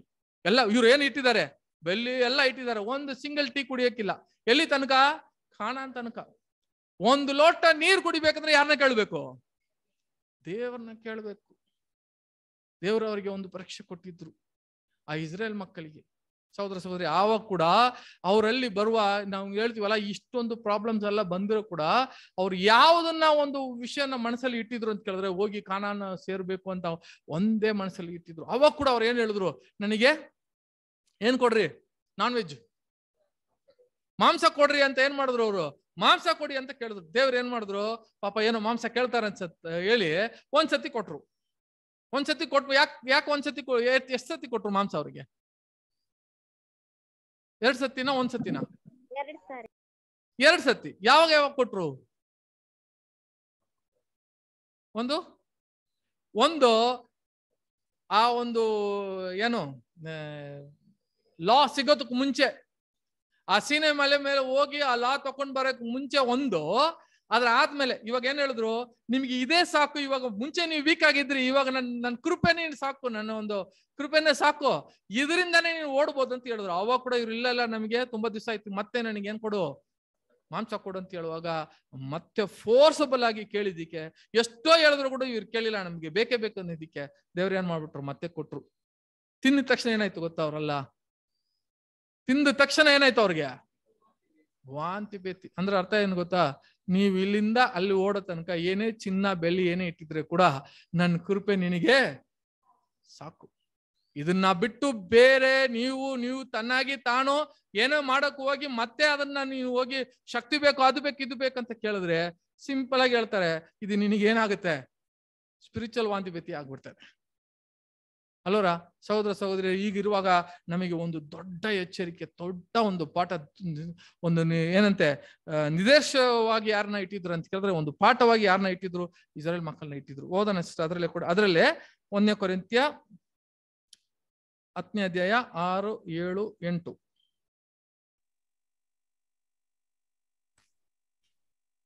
ಅವರು ಕೆಟ್ಟ ವಿಷಯಗಳನ್ನು ಆಶಿಸಿದಂತೆ ನಾವು ಆಶಿಸುವವರಾಗಿರಬಾರದೆಂಬುದಕ್ಕಾಗಿ ಈ ಸಂಗತಿಗಳು ನಮಗೆ ನಿದರ್ಶನವಾಗಿವೆ. ಅವರಲ್ಲಿ ಕೆಲವರು ವಿಗ್ರಹಾರಾಧಕರಾಗಿದ್ದರು. ಜನರು ಉಣ್ಣುವುದಕ್ಕೂ ಕುಡಿಯುವುದಕ್ಕೂ ಕೂತುಕೊಂಡರು, ಕುಣಿದಾಡುವುದಕ್ಕೆ ಎದ್ದರು ಎಂದು ಬರೆದದೆಯಲ್ಲ. ನೀವು ವಿಗ್ರಹಾರಾಧಕರಾಗಬೇಡಿರಿ. ಅವರಲ್ಲಿ ಕೆಲವರು ಜಾರತ್ವ ಮಾಡಿ ಒಂದೇ ದಿನದಲ್ಲಿ 23,000 ಮಂದಿ ಸತ್ತರು. ನಾವು ಜಾರತ್ವ ಮಾಡದೇ ಇರೋಣ. ಅವರಲ್ಲಿ ಕೆಲವರು ಕರ್ತನನ್ನು ಪರೀಕ್ಷಿಸಿ ಸರ್ಪಗಳಂತೆ ನಾಶವಾದರು. ನಾವು ಪರೀಕ್ಷಿಸದೆ ಇರೋಣ. ಇದಲ್ಲದೆ ಅವರಲ್ಲಿ ಕೆಲವರು ಗುಣುಗುಟ್ಟಿ ಸಂಹಾರನ ಕೈಯಿಂದ ನಾಶವಾದರು. ನೀವು ಗುಣುಗುಟ್ಟಬೇಡಿರಿ. ಅವರಿಗೆ ಸಂಭವಿಸಿದ ಈ ಸಂಗತಿಗಳು ನಿದರ್ಶನವಾಗಿವೆ ಮತ್ತು ಯುಗಾಂತ್ಯಕ್ಕೆ ಬಂದಿರುವವರಾದ ನಮಗೆ ಬುದ್ಧಿವಾದಗಳಾಗಿ ಬರದವೆ. ಸಾಕು. ನೋಡ್ಬೇಕಾದ್ರೆ ನೋಡು ಸಹೋದರ ಸಹೋದರಿ ಏನ್ ಹೇಳಿದ್ರು, ಅವ್ರು ಏನ್ ಮಾಡ್ದಂತೆ, ಅವ್ರ ಇಷ್ಟಗಳು ಅವ್ರಿಗೆ ಏನೇನ್ ಬೇಕು ಇಷ್ಟ ಬಂದಂಗೆ ಮಾಡಿದ್ರು, ಆ ತರ ನೀವು ಮಾಡ್ಬೇಡ್ರಿ ಅಂತ ಹೇಳ್ಬಿಟ್ರು ಅಲ್ವರ. ದೇವ್ರನ್ನ ಪರೀಕ್ಷೆ ಮಾಡ್ಬೇಡ್ರಿ, ಇವೆಲ್ಲ ನೋಡ್ಬೇಕಾದ್ರೆ ಇವೆಲ್ಲ ನಮಗೊಂದು ನಿರ್ದೇಶನ ಆಗಿದೆ. ಇದನ್ನ ನಾವು ನೋಡ್ಕೊಂಡು ಅಲ್ವರ ಒಂದು ದೊಡ್ಡ ಒಂದು ಪಾಠ ನಮಗೇನಂತ ಕೇಳಿದ್ರೆ, ಈ ಒಂದು ಅಂಜೂರದ ಮರನ ಇಟ್ಟು ನಮಗೆ ಕೊಟ್ಟಿದ್ರು. ಆ ಒಂದು ಕಾಲ ನೋಡ್ಬೇಕಾದ್ರೆ ಆ ಅಂಜೂರದ ಮರನ ಅದ್ರ ಮುಖಾಂತರ ಪಾಠ ಕೊಟ್ರು. ಆದ್ರೆ ಕೂಡ ಅಲ್ಲಿ ಆ ಒಂದು ಯಾರು ನಮ್ಮ ಕ್ರಿಸ್ತನು ಏನ್ ಹೇಳ್ತಾರೆ ಅಂತ ಕೇಳಿದ್ರೆ, ಬಂದು 3 ವರ್ಷದಲ್ಲಿ ಆ ಒಂದು ಹಣ್ಣು ಕೊಟ್ಟಿಲ್ಲ ಅಂತ ಮುಗಿಯೋ ಒಂದು ಟೈಮಲ್ಲಿ ಅಲ್ಲಿ ಒಂದು ಯಾರು ರಿಕ್ವೆಸ್ಟ್ ಮಾಡಿದ್ರು ಗೊತ್ತಾ? ಕ್ರಿಸ್ತನ್ ಏನ್ ಮಾಡಿದ್ದಾರೆ, ರಿಕ್ವೆಸ್ಟ್ ಮಾಡಿ 1 ವರ್ಷ ಕಾಲ ಎಕ್ಸ್ಟೆಂಡ್ ಮಾಡ್ರಿ, 1 ವರ್ಷ ಕಾಲ ಕೊಡ್ರಿ ಅಂತ ಹೇಳಿದ್ದಾರೆ. ಹಂಗಾದ್ರೆ ಸಹೋದರ ಸಹೋದರಿ ಇಲ್ಲಿ ನೋಡ್ಬೇಕಾದ್ರೆ ಇನ್ನೊಂದು ವಿಷಯ, ನಾವು ಸಭೆ ಯಾವಾಗ ಮುಗಿಯುತ್ತಂತ ಯಾರು ಹೇಳಕ್ ಆಗೋದಿಲ್ಲ. ಹಂಗಾದ್ರೆ ಯಾಕೆ ಹೇಳಿ, ಆಕ್ಚುಲಿ ನೋಡ್ಬೇಕಾದ್ರೆ ಸಭೆ ಯಾವಾಗ್ಲೂ ಏನಾಗಿದೆ, ಮುಗ್ದಾಗಿರ್ಬೇಕು. ಆದ್ರೆ ಕೂಡ ಕ್ರಿಸ್ತನ ಒಂದು ರಿಕ್ವೆಸ್ಟ್ ಇದೆಯಾ ಕ್ರಿಸ್ತನಲ್ಲಿ? ನಮಗೆ ಈಗ ಸಭೆ ಮುಗಿಯೋ ಗಂಟ ಏನಿದೆಯಂತೆ, ರಿಕ್ವೆಸ್ಟ್ ಇದೆ. ಈ ಕೃಪದಲ್ಲಿ ನಾವು ಓಡ್ತಾ ಇದ್ದೀವಿ. ನಾವು ಯಾವ ಕಾಲದಲ್ಲಿ ಓಡ್ತಾ ಇದ್ದೀವಿ ಅಂತ ಹೇಳಿದ್ರೆ, ಒಂದು ರಿಕ್ವೆಸ್ಟ್ ಅನ್ನ ಕೊಟ್ಟು ಆ ಕೃಪದಲ್ಲಿ ಓಡ್ತಾ ಇದ್ದೀವಿ. ಅದನ್ನ ಒಂದು ವಾಕ್ಯ ಹೇಳೋಣ, ಓದೋಣ. 2 ಪೇತ್ರ 3ನೇ ಅಧ್ಯಾಯ 9ನೇ ವಾಕ್ಯ.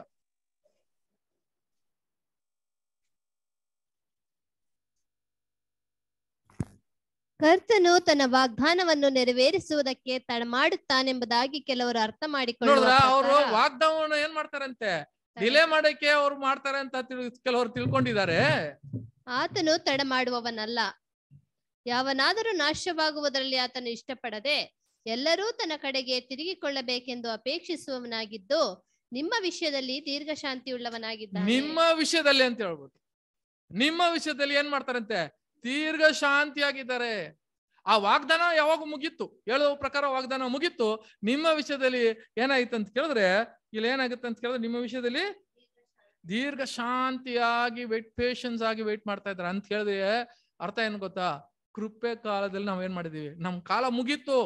ಸಭೆ ಕಾಲ ಎಲ್ಲ ಬಂದು ಏನ್ ಮಾಡ್ತಾ ಇದಾರೆ, ಸಭೆ ಮುಗೀತಾ ಅಲ್ಲ ಅಂತ ಕೇಳಿದ್ರೆ ಸಭೆ ಕಾಲ ಯಾವಾಗ ಮುಗೀತು.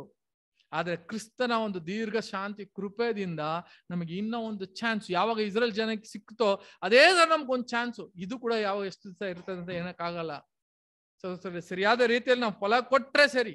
ಇವಾಗ ಅವ್ರ ಕೈಯಲ್ಲಿ ಏನೈತಿ ಅಂತೆ, ನಾವು ಪ್ರಕಟಣೆಯಲ್ಲಿ ಓದುವಾಗ ಕೊಡುಗು ಒಂದ್ ಇದೆ ಅಲ್ವರ, ಇಟ್ಕೊಂಡು ಏನ್ ಮಾಡಿದಾರೆ ಅಂತ ಕೇಳಿದ್ರೆ ರೆಡಿಯಾಗಿ ಕಾಯ್ತಾವ್ರೆ.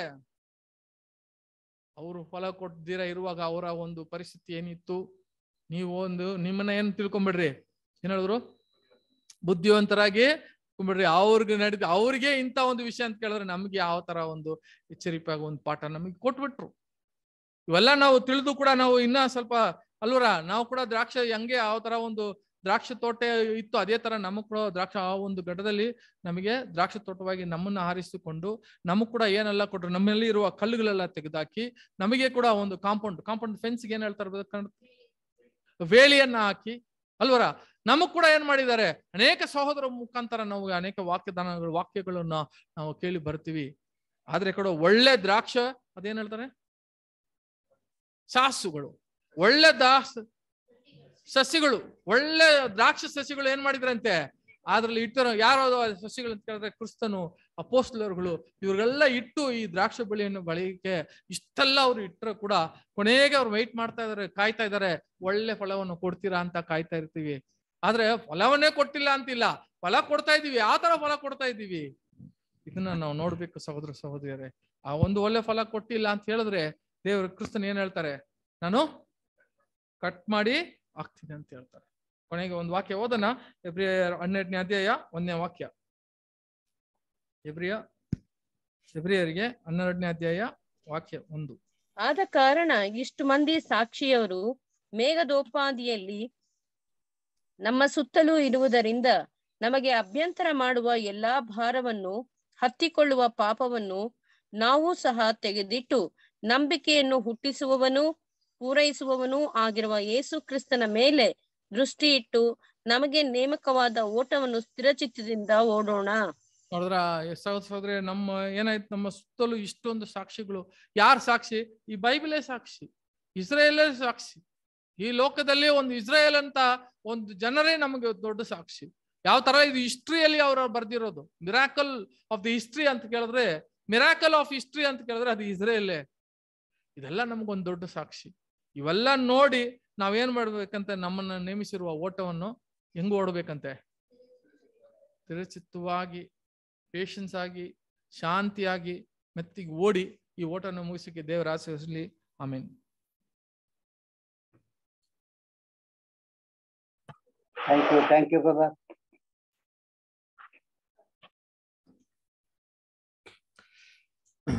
ಕರ್ತನಲ್ಲಿ ಪ್ರೀತಿ ಅಂತ ಸಹೋದರ ಸಹೋದರಿಯರೇ, ನಮ್ಮ ಸಹೋದರು ಒಂದು ಸಾಮ್ಯನ ಹೇಳಿದ್ರು. ಸೊ ನೋಡ್ಬೇಕಾದ್ರೆ ಲೂಕನ ಬರೆದಂತ ಸುವಾರ್ತೆಯಲ್ಲಿ 13ನೇ ಅಧ್ಯಾಯದಲ್ಲಿ ಬರುವಂತ ಒಂದು ಸಾಮ್ಯ ಅಲ್ವರ. ಸೊ ಸಾಮ್ಯದಲ್ಲಿ ನೋಡ್ಬೇಕಾದ್ರೆ ಒಂದು ದ್ರಾಕ್ಷಿ ತೋಟ ಇತ್ತಂತೆ. ಆ ದ್ರಾಕ್ಷಿ ತೋಟದ ನಡುವೆ ಎಂತಾರೆ ಅಂಜೂರ್ ಮರ ಹಾಕಿರ್ತಾರೆ.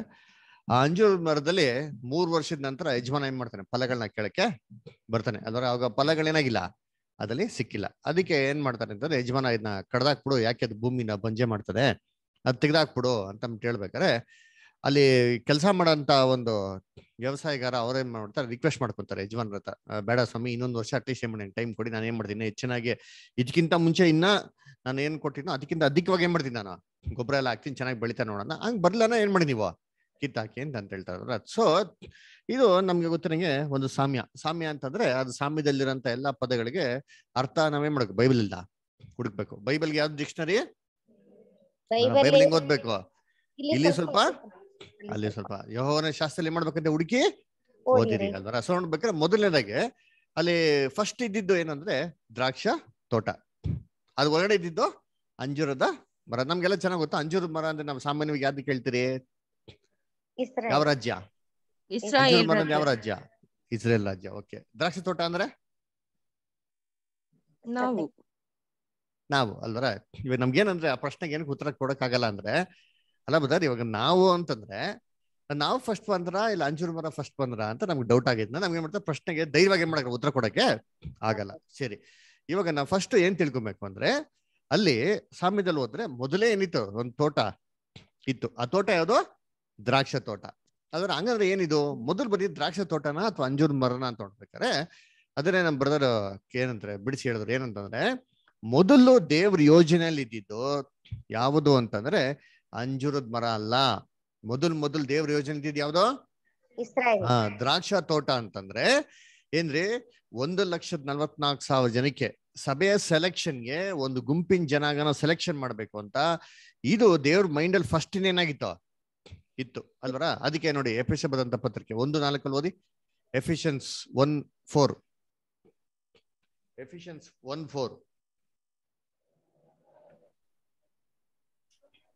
ಹೇಗೆಂದರೆ ನಾವು ಪ್ರೀತಿಯನ್ನು ನಡೆದು ಆತನ ಸನ್ನಿಧಿ ಪರಿಶುದ್ಧರು ದೋಷವಿಲ್ಲದವರು ಆಗಿರಬೇಕೆಂದು ನಮ್ಮನ್ನು ಜಗದುತ್ಪತ್ತಿಗೆ ಮುಂಚೆಯೇ ಕ್ರಿಸ್ತನಲ್ಲಿ ಆರಿಸಿಕೊಂಡನು. ನೋಡ್ರ, ಜಗದುತ್ಪತ್ತಿಗಿಂತ ಮುಂಚೆನೆ ದೇವ್ರಂಗ್ರೆ ಫಸ್ಟ್ ಅವ್ರ ಮೈಂಡ್ ಅಲ್ಲಿ ಫಿಕ್ಸ್ ಮಾಡಿದೇನಂದ್ರೆ, ಚಿಕ್ಕ ಇಂಡನ್ ಏನ್ ಮಾಡ್ಬೇಕು, ದೇವ್ರು ಆಯ್ಕೆ ಮಾಡ್ಬೇಕು ಅಂತಂದ್ರೆ ದೇವ್ರ ಏನ್ ಮಾಡಿದ್ರು, ಫಸ್ಟೇ ಏನು ಮೈಂಡ್ ಅಲ್ಲಿ ಫಿಕ್ಸ್ ಆಗಿದ್ರು. ಸರಿ, ಆ ಚಿಕ್ಕ ಇಂಡು ಮೈಂಡ್ ಅಲ್ಲಿ ದೇವ್ರು ಫಿಕ್ಸ್ ಆಗಿರೋದ್ರಿಂದ ಅದಕ್ಕೆ ಪ್ರಿಪರೇಷನ್ಸ್ ಏನಪ್ಪಾ ಮಾಡಿದ್ರು ಅಂತಂದ್ರೆ, ತೋಟನ ಹಾಕಿ ಬಿಟ್ಬಿಟ್ರು ಅಲ್ವರ. ಅದು ಫಲ ಕೊಡೋಂತ ಟೈಮ್ ಏನಾಗಿಲ್ಲ, ಇನ್ನ ಬಂದಿಲ್ಲ. ಇವಾಗ ನಮ್ಮ ಬ್ರದರ್ ಕೂಡ ಒಂದು ಪಾಯಿಂಟ್ ಹೇಳಿದ್ರ, ದ್ರಾಕ್ಷ ಬಳ್ಳಿ ಎಷ್ಟು ಸತಿ ಫಲ ಕೊಡ್ತದೆ? ಒಂದೇ ಸತಿ. ಫಲ ಕೊಟ್ಮೇಲೆ ಅದನ್ನ ಕಟ್ ಮಾಡಿ ಬಿಸಾಕ್ಬಿಡು. ಆದ್ರೆ ಅಂಜೂರ್ ಮರ ಏನಲ್ಲ, ಹಂಗಲ್ಲ. ಹಂಗಾರೆ ತೋಟ ಇದೆ, ದೇವ್ರ ಮೈಂಡ್ ಅಲ್ಲಿ ಲಿಟಲ್ ಫ್ಲಾಕ್ ಬರ್ಬೇಕು, ಚಿಕ್ಕ ಇಂಡು ಬರ್ಬೇಕು ಅಂತ ಫಸ್ಟ್ ಏನಾಗಿದೆ, ಡಿಸಿಷನ್ ಆಗಿದೆ ಅಲ್ರ. ಅದಕ್ಕೆಲ್ಲ ಸಿದ್ಧತೆಗಳಾಗಿದೆ. ಅರೆ ಫಲ ಕೊಡಂತ ಟೈಮ್ ಏನಾಗಿಲ್ಲ, ಇನ್ನ ಬಂದಿಲ್ಲ. ಆ ಫಲ ಕೊಡಂತ ಟೈಮ್ ಏನಾಗಿದೆ, ಇನ್ನ ಒಂದ್ ಸ್ವಲ್ಪ ಟೈಮ್ ಇರೋದ್ರಿಂದ ದೇವ್ರು ಏನಪ್ಪಾ ಮಾಡಿದ್ರು ಅಂತಂದ್ರೆ, ಆ ಒಂದು ಏನ್ರಿ ಚಿಕ್ಕ ಹಿಂಡು ಅದೊಂದು ಬರ್ಬೇಕಾಗಿರೋಂತ ಆ ಒಂದು ಫಲಗಳ ನಡುವೆನೆ, ಆ ತೋಟದ ನಡುವೆನೆ ದೇವ್ರು ಏನ್ ಹಾಕಿದ್ರು, ಅಂಜೂರು ಮರ ಹಾಕಿದ್ರು ಅಲ್ವರ. ಅನೀಶ್ ಸಿಸ್ಟರ್ ಹೇಳ್ರಿ, ಅಂಜೂರು ಮರ ಅಂದ್ರೆ ಯಾವ ರಾಜ್ಯ? ಅಂಜೂರು ಮರ ಏನು ಬ್ರದರ್ ಹೇಳ್ದಲ್ಲ, ಯಾವ ರಾಜ್ಯ ಬ್ರದರ್? ಸಾಕರ್ ಬ್ರದರ್, ಅಂಜೂರು ಮರ ಅಂದ್ರೆ ವೆರಿ ಗುಡ್ ಅಲ್ವರ, ಇಸ್ರೇಲ್ ರಾಜ್ಯ ಅಲ್ವರ. ಅದಕ್ಕೆ ದೇವ್ರ ಏನ್ ಮಾಡಿದ್ರು, ಇಸ್ರೇಲ್ ರಾಜ್ಯನ ನೆಟ್ಟಿದ್ರು. ಇಸ್ರೇಲ್ ರಾಜ್ಯನ ನೆಟ್ಬಿಟ್ಟು ಅದನ್ನ ಫಲಗಳು ಏನ್ ಮಾಡಿದ್ರು, ಎದುರು ನೋಡಿದ್ರು. ಅದ್ರ ಫಲಗಳು ಸಿಕ್ತಾ ಅಂತಂದ್ರೆ ಅಲ್ಲಿ ಸಫಿಷಿಯಂಟ್ ಆಗಿರೋ ಫ್ರೂಟ್ ಏನಾಗಿಲ್ಲ, ಸಿಕ್ಕಿಲ್ಲ. ಅದಕ್ಕೆ ಕ್ರೈಸ್ಟ್ ಒಂದ್ಸತಿ ಇಸ್ರೇಲ್ ನಡ್ಕೊಂಡ್ಬಿಡ್ತಾ ಇರ್ಬೇಕಾರೆ ದೂರದಿಂದ ಅಂಜೂರದ ಮರ ನೋಡ್ತಾರೆ, ಅದಲ್ಲೇನ್ ಸಿಕ್ಕಲ್ಲ, ಫಲಗಳು ಸಿಕ್ತಾ ಹತ್ರ ಬಂದು ನೋಡ್ತಾರೆ. ದೂರದಿಂದ ನೋಡಕ್ ಚೆನ್ನಾಗಿತ್ತು, ಅಲ್ವರ ಪರಲೋಕದಿಂದ ನೋಡಕ್ಕೆ ಇಸ್ರೇಲ್ ರಾಜ್ಯ ಚೆನ್ನಾಗಿತ್ತು, ಹತ್ರ ಬಂದು ಏನ್ ಸಿಕ್ಕಿಲ್ಲ, ಫಲ ಸಿಕ್ಕಿಲ್ಲ. ಅದಕ್ಕೆ ಇಸ್ರೇಲ್ ರಾಜ್ಯನ ಏನ್ ಮಾಡಾಕ್ಬಿಟ್ರು, ಶಪಿಸ್ಬಿಟ್ರು. ಇಸ್ರೇಲ್ ರಾಜ್ಯ ಒಣಗೋಯ್ತು, ಅಂಜೂರ ಮರ ಒಣಗೋಯ್ತು ಅಲ್ವರ. ಆದ್ರೆ ಅದು ತಿರ್ಗಾ ಚಿಗುರ್ತದ, ಚಿಗುರಲ್ವಾ? ಚಿಗುರ್ತದ ಇಲ್ವಾ? ಯಾವಾಗ? ಹೆಂಗ್ ಹೇಳ್ತಾರೆ ಚಿಗುರ್ತಾರೆ? ಹೆಂಗ್ ಹೇಳ್ತಾರೆ ಚಿಗುರ್ತಾರೆ ಅಂತ? ಎಲ್ಲ ಬೈಬಲ್ ಇದೆಯಾ ಚಿಗುರ್ತಾರೆ ಅಂತ? ಹೌದ್ರಿ, ಎಲ್ಲೈತೆ? ಹೌದು ಇದೆ. ಎಲ್ಲಿದೆ? ಎಲ್ಲದಕ್ಕೂ ಹಿಂಗಂದ್ರೆ ಅಂತೀರಾ, ಹಂಗಂದ್ರೆ ಹಿಂಗ ಅಂತೀರಾ? ಅನುಷ್ಠರ್ ಎಲ್ಲಿದೆ ಬೈಬಲ್ ಅಲ್ಲಿ ಅಂಜೂರ್ ಮರ ಚಿಗುರ್ತಾರೆ ಅಂತ? ಆಯ್ತಾ? ರೋಮ 11:25-26-27 ಮ್ಯಾಥ್ಯೂ 24 ಓದಿ.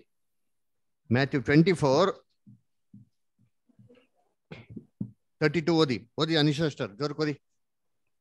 ಮ್ಯಾಥ್ಯೂ 24:32.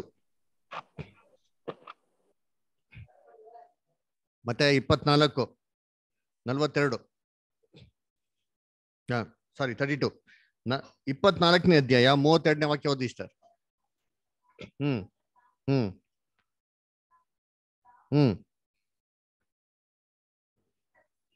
ಬುದ್ಧಿ ಕಲಿಯಿರಿ. ನೋಡ್ರ ಏನಂತಾರೆ? ಅಂಜೂರ ಮರದ ದೃಷ್ಟಾಂತದಿಂದ ಬುದ್ಧಿ ಕಲಿಯಿರಿ ಅಲ್ವರ. ಆಮೇಲೆ ನೆಕ್ಸ್ಟ್ ಹ್ಮ್ ಹ್ಮ್ ಹ್ಮ್ ಹ್ಮ್ ಹ್ಮ್ ಹ್ಮ್ ಹ್ಮ್ ನೋಡ್ರ ಏನ್ತಾರೆ? ಅದರ ಎಲೆ ಏನು ಇನ್ನ ಚಿಗುರ್ತಾ ಇರ್ಬೇಕಾದ್ರೆ ನೀವೇನಪ್ಪ ತಿಳ್ಕೊಳ್ಳಿ ಅಂದ್ರೆ ಏನ್ರಿ, ಬೇಸಿಗೆ ಹತ್ರ ಆಯ್ತು ಅಂತ ತಿಳ್ಕೊಳ್ಳಿ ಅಂತ ಹೇಳ್ತಾರೆ. ಹಂಗಾರೆ ಅಂಜೂರ್ ಮರ ಏನಾಗ್ತದೆ? ಚಿಗುರ್ತದೆ. ಇವತ್ತು ಇಸ್ರೇಲ್ ರಾಜ್ಯ ಏನಾಗಿದೆ? ವಾಪಸ್ಸು ಚಿಗುರಿದೆ ಅಲ್ವರ. ಇವತ್ತು ಯೇಸು ಕ್ರಿಸ್ತ ಅಂತಂದ್ರು, ಅಂಜೂರ್ ಮರ ದೃಷ್ಟಾಂತ ನೋಡಿ ನೀವೇನ್ ಮಾಡಿ, ಇನ್ನ ಕಲ್ತಿಲ್ಲ ಅಂದ್ರೆ ದೇವ್ರೇ ಕಾಪಾಡ್ಬೇಕಾಗ್ತದೆ. ಅದನ್ನೇ ಹೇಳಿದಲ್ವರ. ಅಂದ್ರೆ ಆ ದ್ರಾಕ್ಷ ತೋಟನ ಫಸ್ಟೇ ದೇವ್ರು ಡಿಸೈಡ್ ಮಾಡಿರ್ಬೇಕು. ಅದ್ರಲ್ಲಿ ಸೆಂಟ್ರಲ್ ಯಾಕೆ ಅಂಜೂರ್ ಮರನ ಹಾಕಿದ್ದು ಅಂದ್ರೆ ಅದು ನೋಡಿ ನೀವು ಪಾಠ ಕಲ್ದಿರಪ್ಪ. ಅದು ಫಲ ಕೊಡ್ಲಿಲ್ಲ ಅಂದ್ರೆ ಇದೆಲ್ಲ ದೇವ್ರು ಏನ್ ಮಾಡಿದ್ರು, ಅದೇ ತರ ನಿಮ್ಗೆ ಏನಾಯ್ತದೆ ಗತಿ ಆಗ್ತಾರೆ ಅಂತ ಅಂದ್ಬಿಟ್ಟು ಏನ್ ಮಾಡೋದಲ್ಲಿ ನಮ್ಗೆ ವಾರ್ನಿಂಗು ನಮ್ಗೆ ಕೊಡೋದು ಅಲ್ವರ. ಸೊ ಅದಕ್ಕೆ ಏನಪ್ಪ ಅಂದ್ರೆ ದೇವರು ಇಸ್ರೇಲ್ ರಾಜ್ಯಕ್ಕೆ ಎಲ್ಲಾ ರೀತಿ ಪ್ರೊಟೆಕ್ಷನ್ ಕೊಟ್ರು, ಕೃಪೆ ಕೊಟ್ರು, ಎಲ್ಲ ಕೊಟ್ರು. ಅರೆ ಫಲ ಕೇಳಂತ ಟೈಮ್ ಅಲ್ಲಿ ಏನ್ ಕೊಡ್ಲಿಲ್ಲ, ಅಲ್ಲಿ ಫಲ ಕೊಡ್ಲಿಲ್ಲ. ಇದನ್ನ ಏನಾಯ್ತಂದ್ರೆ ಯಜಮಾನ ಅನ್ನ ಕಡ್ದಾಕ್ಬಿಟ್ರು ಅಲ್ವರ. ಇವಾಗ ಇಸ್ರೇಲ್ ರಾಜ್ಯನೇ ದೇವ್ರು ಕೇರ್ ಮಾಡಿಲ್ಲ ಅಂತಂದ್ರೆ ಅದರ ವರ್ಷಕ್ಕೆ ಅಂದ್ರೆ ಲೈಫಲ್ಲೇ ಒಂದ್ಸತಿ ಫಲ ಕೊಡಂತ ದೇವ್ರ ಮಕ್ಳಲ್ಲಿ ಫಲಗಳು ಕೊಡ್ಲಿಲ್ಲ ಅಂತ ದೇವ್ರು ಬಿಡ್ತಾರ? ಅದಕ್ಕೆ ನೋಡ್ಬೇಕಾರೆ ನಮ್ಮ ಬ್ರದರ್ ಕೂಡ ಹೇಳ್ದಲ್ಲ, 1 ಕೊರಿಂಥ 10ನೇ ಅಧ್ಯಾಯ ಹೇಳ್ಬೇಕಾರೆ ಆ ಪೂರ್ವ ಕಾಲದಲ್ಲಿ ಬರ್ದಿರೋದೆಲ್ಲ ಏನಾಗಿದೆ ನಮ್ಗೆ ನಿದರ್ಶನವಾಗಿದೆ ಅಲ್ವರ. ಆಮೇಲೆ ಮುಖ್ಯವಾಗಿ ಹೇಳ್ಬೇಕಾರೆ ಇಬ್ರಿಯರಿಗೆ ಒಂದು ಪತ್ರಿಕೆಯಲ್ಲಿ ಮತ್ತೆ ಏನ್ರಿ ಇಸ್ರೇಲ್ ಚರಿತ್ರೆ ಬರ್ದಿರೋದೆಲ್ಲ ಯಾರಿಗೋಸ್ಕರ ಬರ್ದಿರೋದಂತೆ? ನಮ್ಮ ಎಚ್ಚರಿಕೆಯಾಗಿ ಏನಂತೆ ಬರ್ದಿದೆ ಅಂತೆ. ಅವಾಕ್ಯ ಹೋದ ನೋಡಿ 1 ಕೊರಿಂಥ 10, 1 Corinthians 10:13, 10:11 ಓದಿ. ಕ್ಷಮಿಸಿ 10:11. ಅವರಿಗೆ ಸಂಭವಿಸಿದ ಈ ಸಂಗತಿಗಳು ನಿದರ್ಶನ ರೂಪವಾಗಿವೆ. ನೋಡ್ರ, ಅವರಿಗೆ ಸಂಭವಿಸಿದ ಈ ಸಂಗತಿಗಳೇನಾಗಿದೆ? ನಿದರ್ಶನವಾಗಿದೆ. ಆಮೇಲೆ ಮತ್ತು ಯುಗಾಂತ್ಯಕ್ಕೆ ಬಂದಿರುವವರಾದ ನಮಗೆ ಬುದ್ಧಿವಾದಗಳಾಗಿದೆ. ಯುಗಾಂತಿಕ್ ನಾವೇನಾಗಿದ್ದೀರಿ ಇವಾಗ ಬಂದಿದ್ರಿ. ಇವಾಗ ನಮ್ಗೇನಾಗಿದೆ? ಬುದ್ಧಿವಾದಗಳು ಅಲ್ವರ. ಅದು ನೋಡಿ ನೀವೇನ್ ಮಾಡಿ ಪಾಠನ ಕಲಿರಿ ಅಂತ ಅಲ್ವರ. ಅದಕ್ಕೆ ಒಬ್ಬರಿಗೆ ಪಾಠ ಕಲಿಸೋದಕ್ಕೆ 4 ರೀತಿ ಇದೆ. ನಾವು ಓದಿದ್ರಲ್ಲ ದೇವ್ರಿಗೆ ಏನಕ್ಕೆ ಕೆಟ್ಟಿಗೆ ಬಿಟ್ಟಿದ್ರೆ ಅಂತ ಪಾಠದಲ್ಲಿ. ಒಂದು ಇಂಟ್ಯೂಷನ್, ಇನ್ನೊಂದು ಅಬ್ಸರ್ವೇಷನ್, ಇನ್ನೊಂದು ಅಡ್ವೈಸ್, 4ನೇದು ಎಕ್ಸ್ಪೀರಿಯನ್ಸ್. ಅದರ ಒಬ್ಬರು ನೋಡಿ ನಾವೇನ್ ಮಾಡ್ಬೇಕು? ಕಲಿಬೇಕು. ಅದಕ್ಕೋಸ್ಕರ ದೇವ್ರು ನಮ್ಗೆ ಏನ್ ಮಾಡಿ ಇಸ್ರೇಲ್ ರಾಜ್ಯನ ಇಟ್ಟಿರೋದು. ಇಸ್ರೇಲ್ಗೆ ಎಷ್ಟೆಲ್ಲಾ ಕೃಪೆ ಕೊಟ್ರು ಸರಿ ಏನ್ ಮಾಡ್ಲಿಲ್ಲ, ಅವರು ಫಲಗಳನ್ನ ಕೊಡ್ಲಿಲ್ಲ ಅಲ್ವರ. ಇವಾಗ ನಾವು ಕೂಡ ದೇವ್ರ ಕೃಪೆ ಹೊಂದಿ ಫಲಗಳನ್ನ ಕೊಡ್ಲಿಲ್ಲ ಅಂದ್ರೆ ಅದಕ್ಕಾಗಂತ ಗತಿನೇ ನಮ್ಗೇನಾಗೋದು ಆಗೋದು ಅಂತ ದೇವ್ರ ಏನ್ ಮಾಡೋದು ನಮ್ಗೆ ಒಂದು ಸಾಮ್ಯದಲ್ಲಿ ನಮ್ಗೆ ನೋಡ್ಸ್ಕೊಡಿದ್ರು. ಅದರಿಂದ ದೇವ್ರ ಈ ವಾಕ್ಯಗಳನ್ನ ಆಶೀರ್ವದಿಸ್ಲಿ. ಕೊಟ್ಟಂತ ಒಳ್ಳೆಯ ಒಂದು ವಾಕ್ಯ ಸಂದೇಶಕ್ಕಾಗಿ ನಾವು ತಂದೆಯ ದೇವ್ರಿಗೂ ನಮ್ಮ ರಕ್ಷಕನಾಗಿರೋಂಥ ಯೇಸು ಕ್ರಿಸ್ತನಿಗೂ ಕೃತಜ್ಞ ಉಳ್ಳವರಾಗಿದ್ದೀವಿ. ಅದು ಮಾತ್ರ ಅಲ್ಲ, ಸೋದರನ್ ಕೂಡ ಧನ್ಯವಾದ ಉಳ್ಳವರಾಗಿದ್ದೀವಿ.